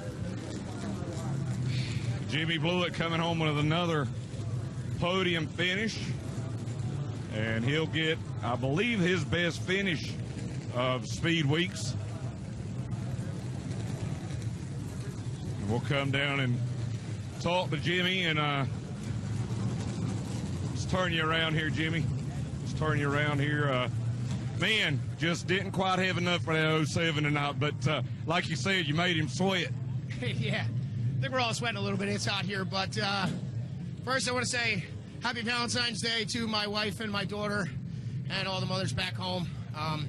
We couldn't be able to do this without you back home helping us out. But, no, he had a fast car tonight.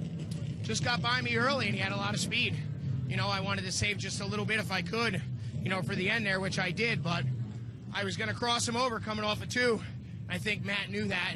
So he tried to he tried to cross me over as well. And I wasn't going to put Patrick 3 wide. We did the best we could.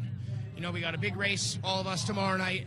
I know Matt's running for points. Every spot counts for him, but he ran me like a gentleman, and so did Patrick. So it's on to tomorrow night. You know, 5 car there. I have no idea why he was cleared so early. You know, Kyle's a great guy, and I get along good with him, but his spotter obviously cleared him too soon there with me on the front stretch. But I got an in-car camera for that kind of stuff. But I just want to say thanks to Joe Bertuccio for this opportunity, Tommy Baldwin, and Glenn Dixon, all my guys on the crew turning the wrenches on this thing this week. Just really looking forward to tomorrow night and finishing out on a positive note. All right, Jimmy Blewett hopes to do one better in the Rich Evans Memorial tomorrow night. Matt Hirschman coming over. We'll come and get a word here with Matt. And Matt just didn't quite have enough for those guys tonight, but in the big picture, you gained 8 points tonight on the 92 of Nocella, so that's got to be encouraging for you going into tomorrow night. Yeah, I just got tired of finishing second. I said we were going to finish somewhere else now. I'm not aware of that until now. I knew earlier there he was with me, but I guess we'll have a little cushion, but that doesn't. You still got to execute tomorrow night, so I'm not concerned with that. I probably should have probably finished second. I think I could have probably went in and slid up. Instead, I thought maybe about a run on the bottom off of 4 on Emmerling and probably cost myself second. But then once Jimmy got back ahead of me, that last corner, I was going to let them settle it and see what happened there, and we'll move on to tomorrow night. You got to feel good going into the Evans Memorial. Yeah, I do. I'm, like you said, the way the week started, I would have thought we probably got a win or 2 by now, but we're finishing every night. The guys are doing a good job on the car, and I see no reason why we shouldn't be a contender tomorrow night. All right, Adam, a lot of people have got Matt Hirschman circled on their list as the favorite going into tomorrow night's Richie Evans Memorial. Yeah, one would think that would be the case. Jokingly saying he just didn't want to finish second again tonight because he had done it the first 3 nights, so he fell back to third. But he was so close. But so was Blewett. He made a move, and like Blewett said, he could have gone 3 wide between those 2 guys, but it would have probably ended up in a crash as we look at some of the highlights of this one. Early on in the race, that opening lap crash that saw the 32 of Ripkema and the 45 of Maservi go around. There's another look at it from our pit road camera. As mainly damage to the right front of a couple of those cars. We go back to a restart. Blewett goes out front. Blewett leads the way, but that 5, a couple of laps later, gets to the inside and maybe thought he had him cleared going into turn 1. Closes the door a little too soon. Contact made and nowhere for Blewett to go. Ebersol ends up in the wall with a hard crash, badly damaging the front of the car. Blewett back out front. Emmerling for the lead. Side-by-side battle in turn 3. And Patrick Emmerling, as he goes into turn 1, is going to be able to pull it off as he continued to give him room. There's Nocella racing with Lutz. Nocella was able to make the pass of Lutz and actually had moved up into the top 5 and into 4th. But then on this restart, he fades back late in the event. Emmerling able to beat Blewett into turn 1. Here's where the battle between Hirschman and Blewett ensued. There's where Blewett could have gone 3 wide, but they probably wouldn't have ended with a good result. So the smart move there for Blewett. Hirschman looked like he was going to be a threat right here, as he was a little quicker through the middle of the corners than Emmerling. Looking back in the field last lap, there's the crash by the 22 car as it slides down the banking toward the infield. And there's victory. Victory lane for Patrick Emmerling for the first time this week. A good run tonight. And that's a field of super late models getting ready to go for 35 laps. They are up next, coming your way right here on Track Pass on NBC Sports Gold.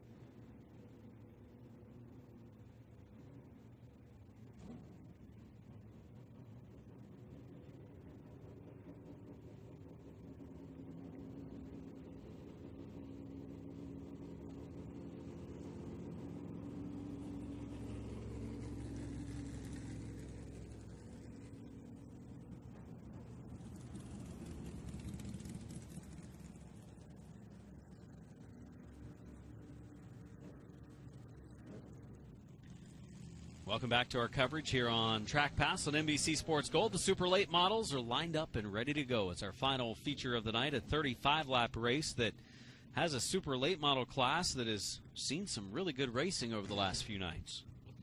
Hey, let's get down to the nuts and bolts of this thing. How did Connor do? Connor did great. Condog, Connie. He knows those guys. He knows them real well. He Knows them obviously like the gets back to of his see them hand. a lot. And Connor was able to come up and call the 35-lapper. It's always fun to get to hear Connor's take on how things go. I got to be honest with you. It's beautiful out there right now. Whatever little 76 showers. degrees. Yeah, whatever. Well, it's not nearly as humid. Whatever little showers or whatever they had in Daytona kind of unsaturated the air, and that was really nice to be able to sit down, stand down in the pit wall and watch that action. Heck of a race for the Tour Type Modifieds, but as you said, Adam, it's time for us to go super late model racing. That it is, as you see our lineup of cars on pit road. Derek Griffith, fourth fast in qualifying, and he couldn't have qualified any more perfect. No. Because that's going to put him on the pole position for this 35-lap race. He's the points leader by 12 over Jesse Love coming into the final couple of nights. And that's a big points lead, all things considered here with the World Series. That 6 positions on the racetrack. Remember, winner gets 50, second place gets 48, and on down in 2-point increments.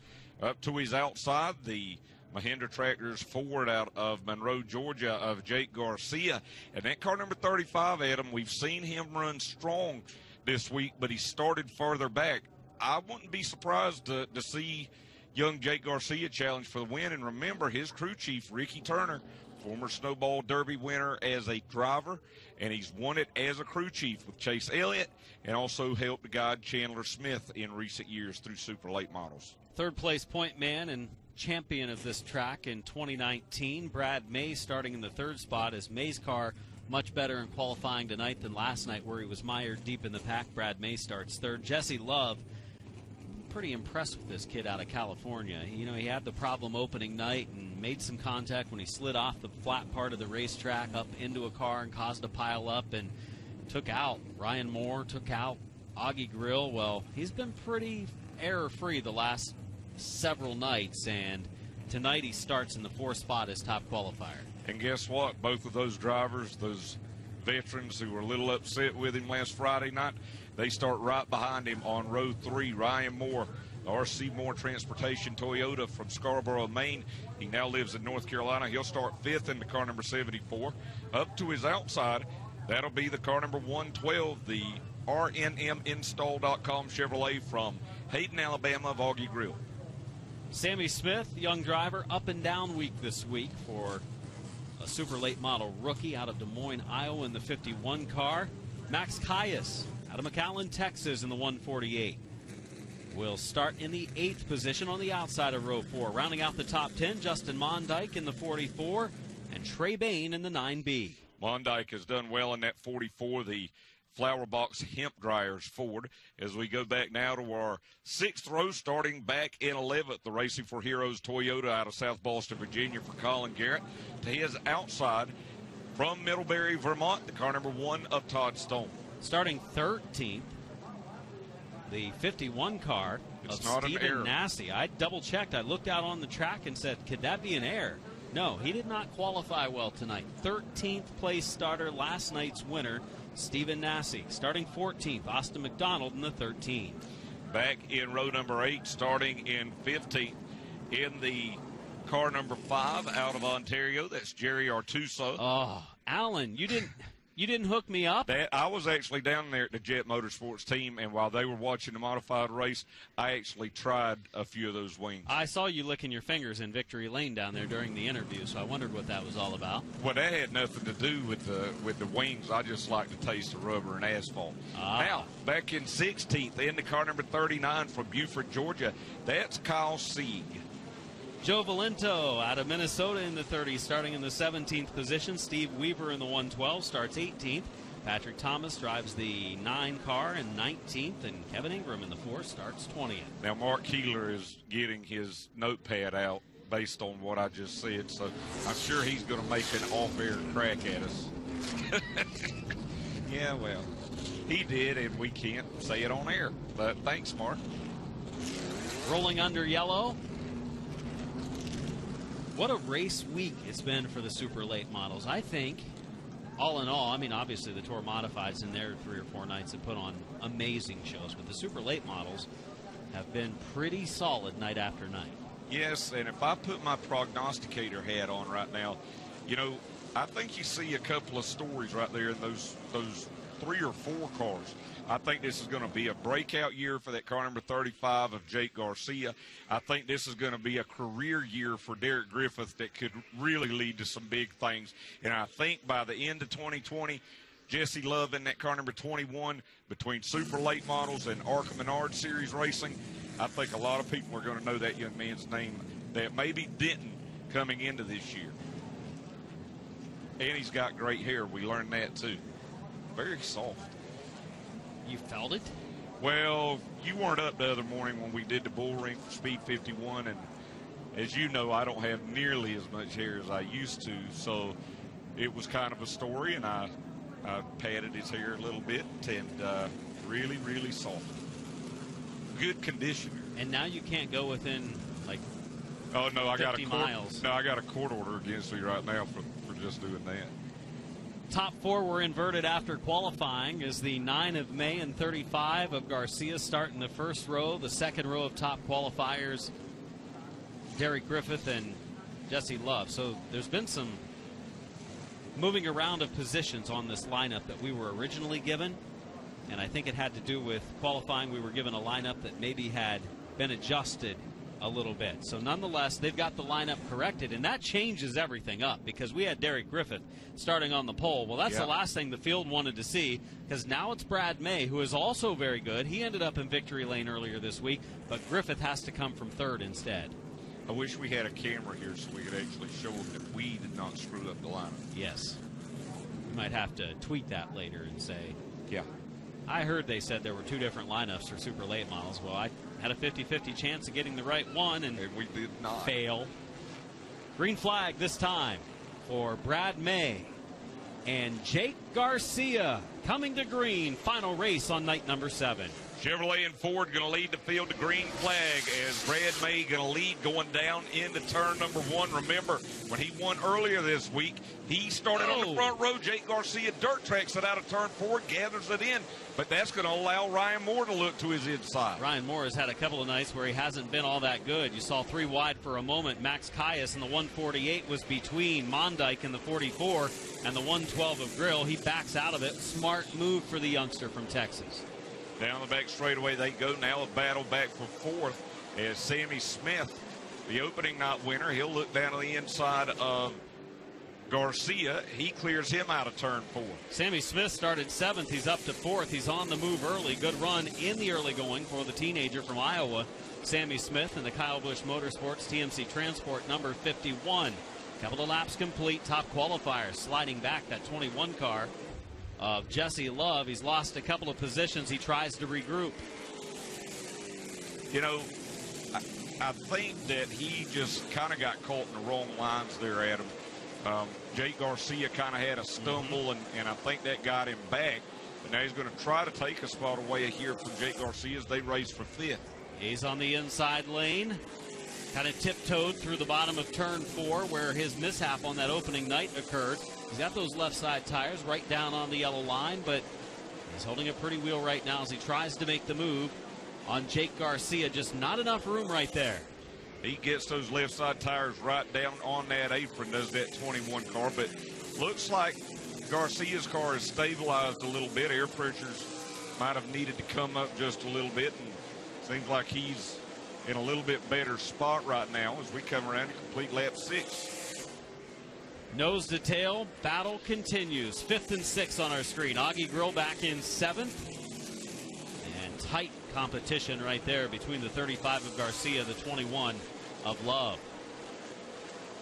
Watching night number 7 of the World Series of Asphalt Stock Car Racing. Alan Dietz and Adam Mackey bringing you super late model action from New Smyrna Speedway. We are in the early going of this race. Final race of the night. Man, he gets those tires down on that apron, and with a super late model, you're not supposed to be able to get down there and make it work. He gets into the back of Garcia just a little bit. They make some more contact out of turn 4 as now Love will get side by side here as they come out of turn 4. But again, they're a little bit swirly. Little bit squirrely coming off of turn number 2, but Love's going to be able to complete the pass. Augie Grill tries to stick it in there, closing the doors. Garcia, Grill right there, still wants it, looking to the low side. Mondyke right behind them is the battle now for Jake Garcia as he tries to hold on to 6. Grill, some contact sideways off of 2. You know, the weird thing is, and the bad thing for Jake Garcia in that car number 35, he got his best starting position tonight, but this is really the worst he's ran all week here. Yeah, he's fading back instead of going forward, and that's not a good sign for the 35 as he finished runner-up in this past year's Snowball Derby. He's had some great runs, but tonight falling back a little bit into the grasp of Augie Grill and Justin Mondyke. We've completed the first 11 laps of the event. Brad May leading, Derek Griffith in second, Ryan Moore running third. There's Stephen Nasse trying to come up through the field, currently running in the 11th position. Nasse started deep in the pack in 13th, and he hasn't really been able to move forward very much. Well, you know, I think for Stephen Nasse, you know, he's got to be looking forward to that 100 lap for the Orange Blossom Saturday night, the finale here of the World Series. He's got a good car. I would say that they might have just missed it a little bit tonight in qualifying, and might be better to just kind of stick back here and see how the car's doing. Trey Bain will make a move here on Caius to break in up there into the 9th spot. Nasse on the inside of Caius, going down the backstretch into the 3rd turn, is just ahead of them, the 9 of Bain. Bain's had a tough week, had to go to a backup car after a crash. He was involved in that crash earlier this week when Grill, as well as Ryan Moore, got caught up with the accident with Jesse Love as you watch Nasse following Bain through 3 and 4. And those are actually teammates out of the Jet Motorsports stables. Back behind them, some contact as Colin Garrett gets down to the inside of Max Caius. They make some more contact in turn 2. Colin Garrett had a decent start to the week in the 24 car, but has really struggled the last couple of nights. Well, they started the week in this car that they are driving tonight. Then they went to an older Hamke for a couple of nights. It didn't seem to work out. They went back to their newer car, and this car is one that was one of the final Hamke cars that was built. And he picks up the spot trying to move forward. He practiced well earlier today. Qualifying didn't go so well. Currently running 11th. And of course, now what was Hamke race cars is Rowdy Manufacturing. As we watch this race between the Jet Motorsports teammates, Trey Bain in that 9, more or less taking over for the semi-retired Jeff Chiquette, at least this week. And their other teammate, Jet Nolan, he got involved in that crash last night, not able to make the start tonight here for the first time with the super late models. Nasse trying to move up again. This would be for the 9th position. So Nasse is moving up, but not real quickly. He's going to need some help with some sporadic yellows to be able to make his moves if he wants to get up and compete for a top 5 after a win last night. His car was really strong a night ago. You notice we haven't watched the front of the pack, and up at the top of your screen you'll see Derek Griffith 1.7 seconds behind Brad May, making 1.8 seconds behind Brad May. He is checked out. He's running by himself right now as we continue to watch this good battle back between Bain and Nasse. This time Nasse gets a good run. He'll take the 9th position. And then over there on the left side of your screen, you see Brad May, who is running well, and he needs a good points night. He won't gain as much on Derek Griffith as he'll need to, but he's going to gain some much-needed points on Jesse Love for second if things stay as they are. I'd say that's the best that Brad May's been all week. He did win a feature, but tonight really dominating, pulling away from Derek Griffith, which is not an easy task. Over 2 seconds the lead for the Orlando, Florida driver as we are well past the halfway mark now. 12 laps to go for Brad May. There's Ryan Moore into car number 74. He's in 3rd. Been a roller coaster for him. A crash last Friday night. He's had a podium finish, but it seems like when the car's been on, it's been on. When it's been off, it's been really off. Ryan Moore, Sammy Smith, third and fourth, following Griffith into turn number 1. Ryan Moore, badly damaged race car on opening night. Thought that their week would be done, but sure enough, they fixed it. And in fact, you can't even tell by looking at the car now that they had any damage earlier this week. And it was damaged on the left side and the right side. His dad, Kelly Moore, a legend up in New England, told Speed 51 earlier this week that he's going to run for the entire Pass North Championship starting at Loudon in April. So it'll be good to see Kelly Moore again racing for a championship, as Ryan Moore, with the family business, RC Moore Transportation, not able to race as much. Really, the bulk of his racing comes here at the World Series. Watching as Moore in the 74 and the 51 of Smith continue nose to tail, third and fourth. Fifth place, Jesse Love, who did recover from fading back a few spots early on from his fourth starting position. But these cars are so equal in the super late model class. It can be one of those situations when it's a small invert that the drivers that start up front get that advantage, and Brad May is taking big advantage of that pole starting position. Well, we saw it in the pro late model race with Jamie Skinner. It seems like it doesn't take long to open up a gap, or it doesn't take very long to lose a lot of ground. And I think that's what happened here with Jesse Love tonight. He lost too much ground. He's got a good, fast race car. I mean, he's just as fast as the leaders, but again, just too far back right now. Trying to make a move on Smith as we now have 6 to go. Going to be 5 laps remaining for Brad May this next time at the line. And things heating up for the 4th position as the 51 of Smith holds off the 21 of Love. 30 laps complete. Oh, real close coming off of turn 2. Thought that battle for real estate was going to get rough, and now the field slows going into turn number 3, and it's for a car of Todd Stone, stopped up along the outside retaining wall in turn 4. Driver from the northeast. Used to see him in the Florida Modifieds here, and then saw him in the Pro Lates. He's moved up to Super Late Models. Just a couple of starts this week for Todd Stone. This is the last thing Brad May wanted to see.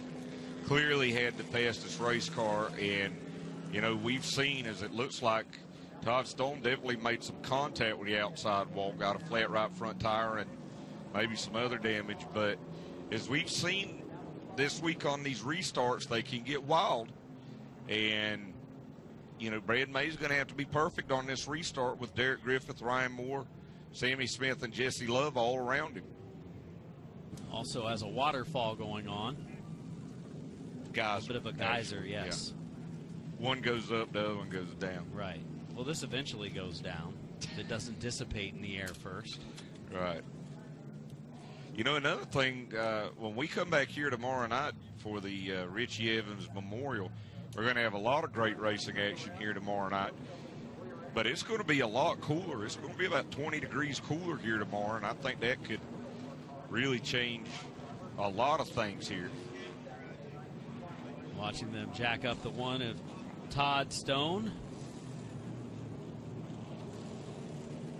As they will work on that car. Looked like he just got into the wall, maybe coming off of one of the turns to slap the right side up there.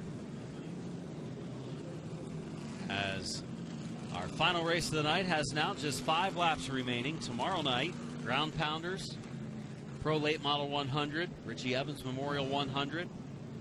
All will be in action, as well as the Florida Modifieds. Yeah, I think the Super Lates, their big race again on Saturday. I guess not Florida Modifieds tomorrow night. Pro Trucks will be in action. Yep, and it'll be the first time we'll see the Pro Trucks here for the World Series, and they'll be here on Friday and Saturday night. Again, our coverage here on TrackPass on NBC Sports Gold will begin at 7:25 Eastern Time, and we'll have racing at 7:30. Thanks to Zach Evans from Speed51.com letting us know that tech is cleared in each of the 3 classes so far, Pro Lates, Florida Mods, and Tour Mods. The Tour Mod tech clear, pending tire samples, which will be sent out. They've been sending those out sporadically throughout all of our regular divisions throughout the week. The first round of tire samples came back and they were testing as clear for any of tire soaking materials that they tested for. And they send those tire samples to the Blue Ridge Laboratories, and they did it, or the results they've got back so far were from some of the early nights of the super late models and the tour type modifieds. And for those of you not familiar, tire soaking, a way that you can manipulate the tires with chemicals to soften them and do different things. And let's just say it's frowned upon. Ready for green. Brad May in the 9's the leader. Derek Griffith gives it a run on the outside. He bobbles and goes up the track. That helps Brad May take the lead at the line and continue to lead. 5 laps to go, 30 completed. Moore and Smith, as well as Love, 3rd, 4th, and 5th. How many times have we seen the leader, other than Anthony Nocilla the other night in the Tour Type Modifieds, choose the inside of row number 1? Not many times. It worked for Brad May as he dirt tracked it out of turn 4. So did Augie Grill in the white 112. He made a little bit of contact with the wall. Burnouts coming out of that 4th corner for a couple of our drivers, and Brad May, the leader, was one of those. It's going to be 3 laps to go. That's a battle between Love and Smith. It's for the 4th position, right behind Ryan Moore. Good battle for that final podium position, and Jesse Love going to try and steal it away here maybe from Ryan Moore. Remember, they got into it on opening night. Some incidental contact sent Moore up into the outside wall, and this caution has worked out very well for Jesse Love now here with 2 laps to go. Final lap and a half now for Brad May, who leads middle of the backstretch, but we watch these drivers. Jesse Love for the 3rd spot. Ryan Moore on the outside in 4th. He'll slip back. Now he'll have to try to close the door before Smith gets there as the white flag is waving. Final lap for Brad May. And this is big for Jesse Love because it looked like Brad May and Derek Griffith were going to gain a lot of points on him. Not so much now as we watch these battles just outside of the top 5. But for the second time here at the World Series, Brad May will take the super late model checkered flag. Derek Griffith will finish in 2nd, Jesse Love in 3rd, Ryan Moore in 4th, and 5th will go to Sammy Smith. Unofficially, looking at our point standings, Derek Griffith will continue to be the leader, but Brad May is going to gain some points. He and Jesse Love will be tied now, and it looks like, again, unofficially, Derek Griffith will be 16 points ahead of Brad May and Jesse Love as we stand here in the World Series standings.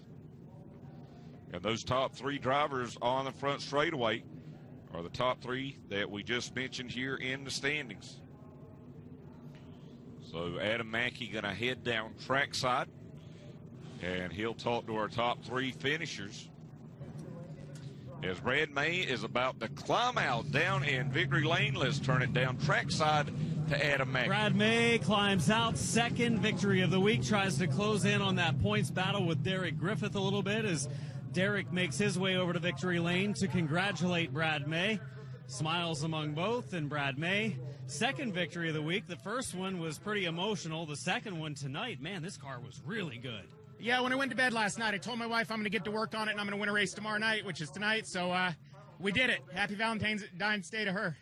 Now, you get ready for a 100-lapper coming up in a couple of nights. How's the car on the long run? Do you need to make any adjustments before Saturday rolls around?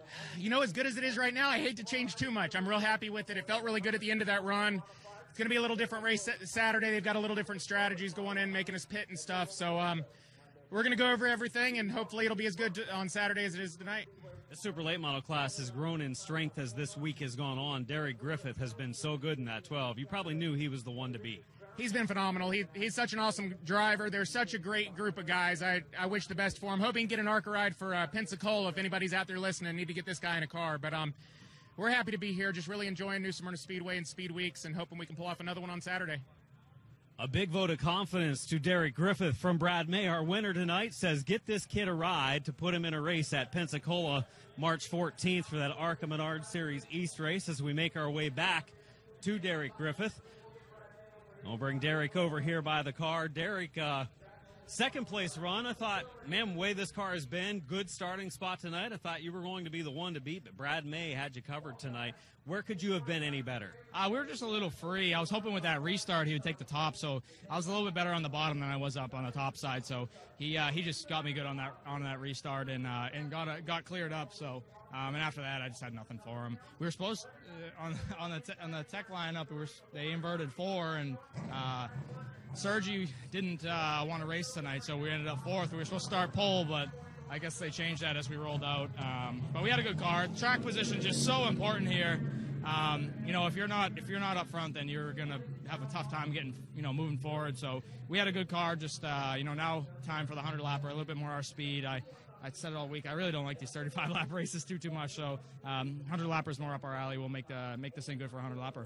Brad May finished his interview with saying, you know what, somebody needs to get that kid a ride for the ARCA Menards race over at Pensacola in March. That's a pretty big vote of confidence from a competitor, right? Yeah, Brad's so cool, man. We've been coming down here for years, and it's been, he's been so good to us. I've learned so much from him, and, he's been nothing but helpful since the first time I've been down here. And after the ARCA race, it was so cool. We got to I pulled in to unload the car the next day, and had David Rogers, Bubba, Brad May, and a couple other people down there waiting for me to talk to me. So, that meant a lot. And, someone who's won championships here for years and won races all over the place down here in Florida, it means a lot for me to come from him out of anyone. And, he's going to be a legend, really. He's won track championships here for years. So he did a good job tonight. He had the car to beat, and, we'll come back for Saturday's 100 lapper pretty strong, I hope.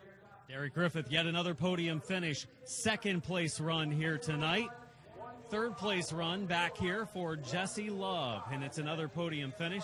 Jesse, good run tonight. Car was strong. You qualified fastest, started there in the 4th spot, then worked your way back a few spots, and then you had to recover from it, and a late race restart kind of helped you get back up there. You had to work hard tonight for a podium. Yeah, I don't think, we really worked ourselves back. The 35 just didn't go, and it really hurt us. And, these guys, they gave me a really great car. We showed speed the whole day, and, we didn't mock up the second runs on practice, but we had the best car there at the end there in the whole race. So we'll come back for the 100 lapper, hopefully get a little bit more luck on our side. Just invert and the luck on the lane choice is just killing us. And we're the best car here. We got the best package, so we're going to show it tomorrow, 100 lapper. There you heard it, Jesse Love. Third place run for the 21 car tonight. Our top 3 on night 7 of the World Series. Thanks, Adam. And let's look at our top 10 super late model finishers tonight. Brad May celebrating his second win of the World Series in victory lane. Derek Griffith will finish second. Jesse Love in third. Ryan Moore comes home in fourth. Sammy Smith will finish fifth. Augie Grill is sixth. Jake Garcia, Justin Mondyke, Stephen Nancy, and Trey Bean, your top 10. And we'll take a look here at the highlights of the night here. Wild start to the Pro Late Model race. They'll race for 100 laps here tomorrow night. A lot of beating and banging in this race between Nicholas Noggle and Jet Nolan. Saw a little bit of 3-wide racing as well. When it was all said and done, though, Jamie Skinner able to take home his second win of the 2020 World Series. Then it was time for the Florida Modifieds, and Travis Eddy absolutely dominated. The biggest win we've seen as far as margin of victory in this World Series. Tour Type Modifieds came up next. Pretty big accident to start the race off. Tyler Ripkema, Brett Meservey, and others involved.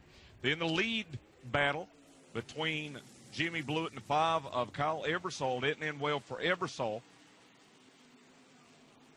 More hard racing. Bobby McCarthy around over on the back straightaway.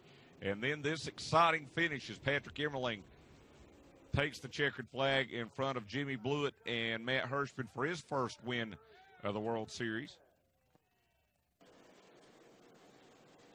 And then super late model racing. Jesse Love, as he mentioned to Adam, got caught up behind Jake Garcia there and lost a lot of ground. Saw a little contact. Augie Grill still trying to fine-tune that car as the week goes on. And Brad May claims the victory. That 9 car stout tonight. Very stout, and the super late models will take the night off tomorrow night on Valentine's Day. We hope you can come back and join us for more coverage here tomorrow night starting at 7:25 Eastern Time here on Track Pass on NBC Sports Gold. Richie Evans Memorial for the Tour Type Modifieds. They'll go for 100 laps. Pro Late Models, they'll race for 100 laps. It'll be the final time we'll see both of those divisions this weekend. Pro Trucks will come in, and they'll have a 25-lapper for their first start of the 2020 World Series, and the Ground Pounders for 25 laps as well. We are down to the final 2 nights of the 54th running of the World Series. If you can't make it out to the track, we'll have the coverage for you. Again, that Richie Evans Memorial 100 and the final night for the Tour Type Modifieds, as we'll determine a champion of the race and a champion for the World Series tomorrow night in the Tour Type Mods. Remember, hashtag TrackPass to make any comments on social media about our coverage from here at New Smyrna Speedway. For Adam Mackey, I'm Alan Dietz. Thanks to the entire crew for another great job here tonight. We look forward to seeing you back here on Track Pass on NBC Sports Gold tomorrow night at 7:25 Eastern Time. See you then.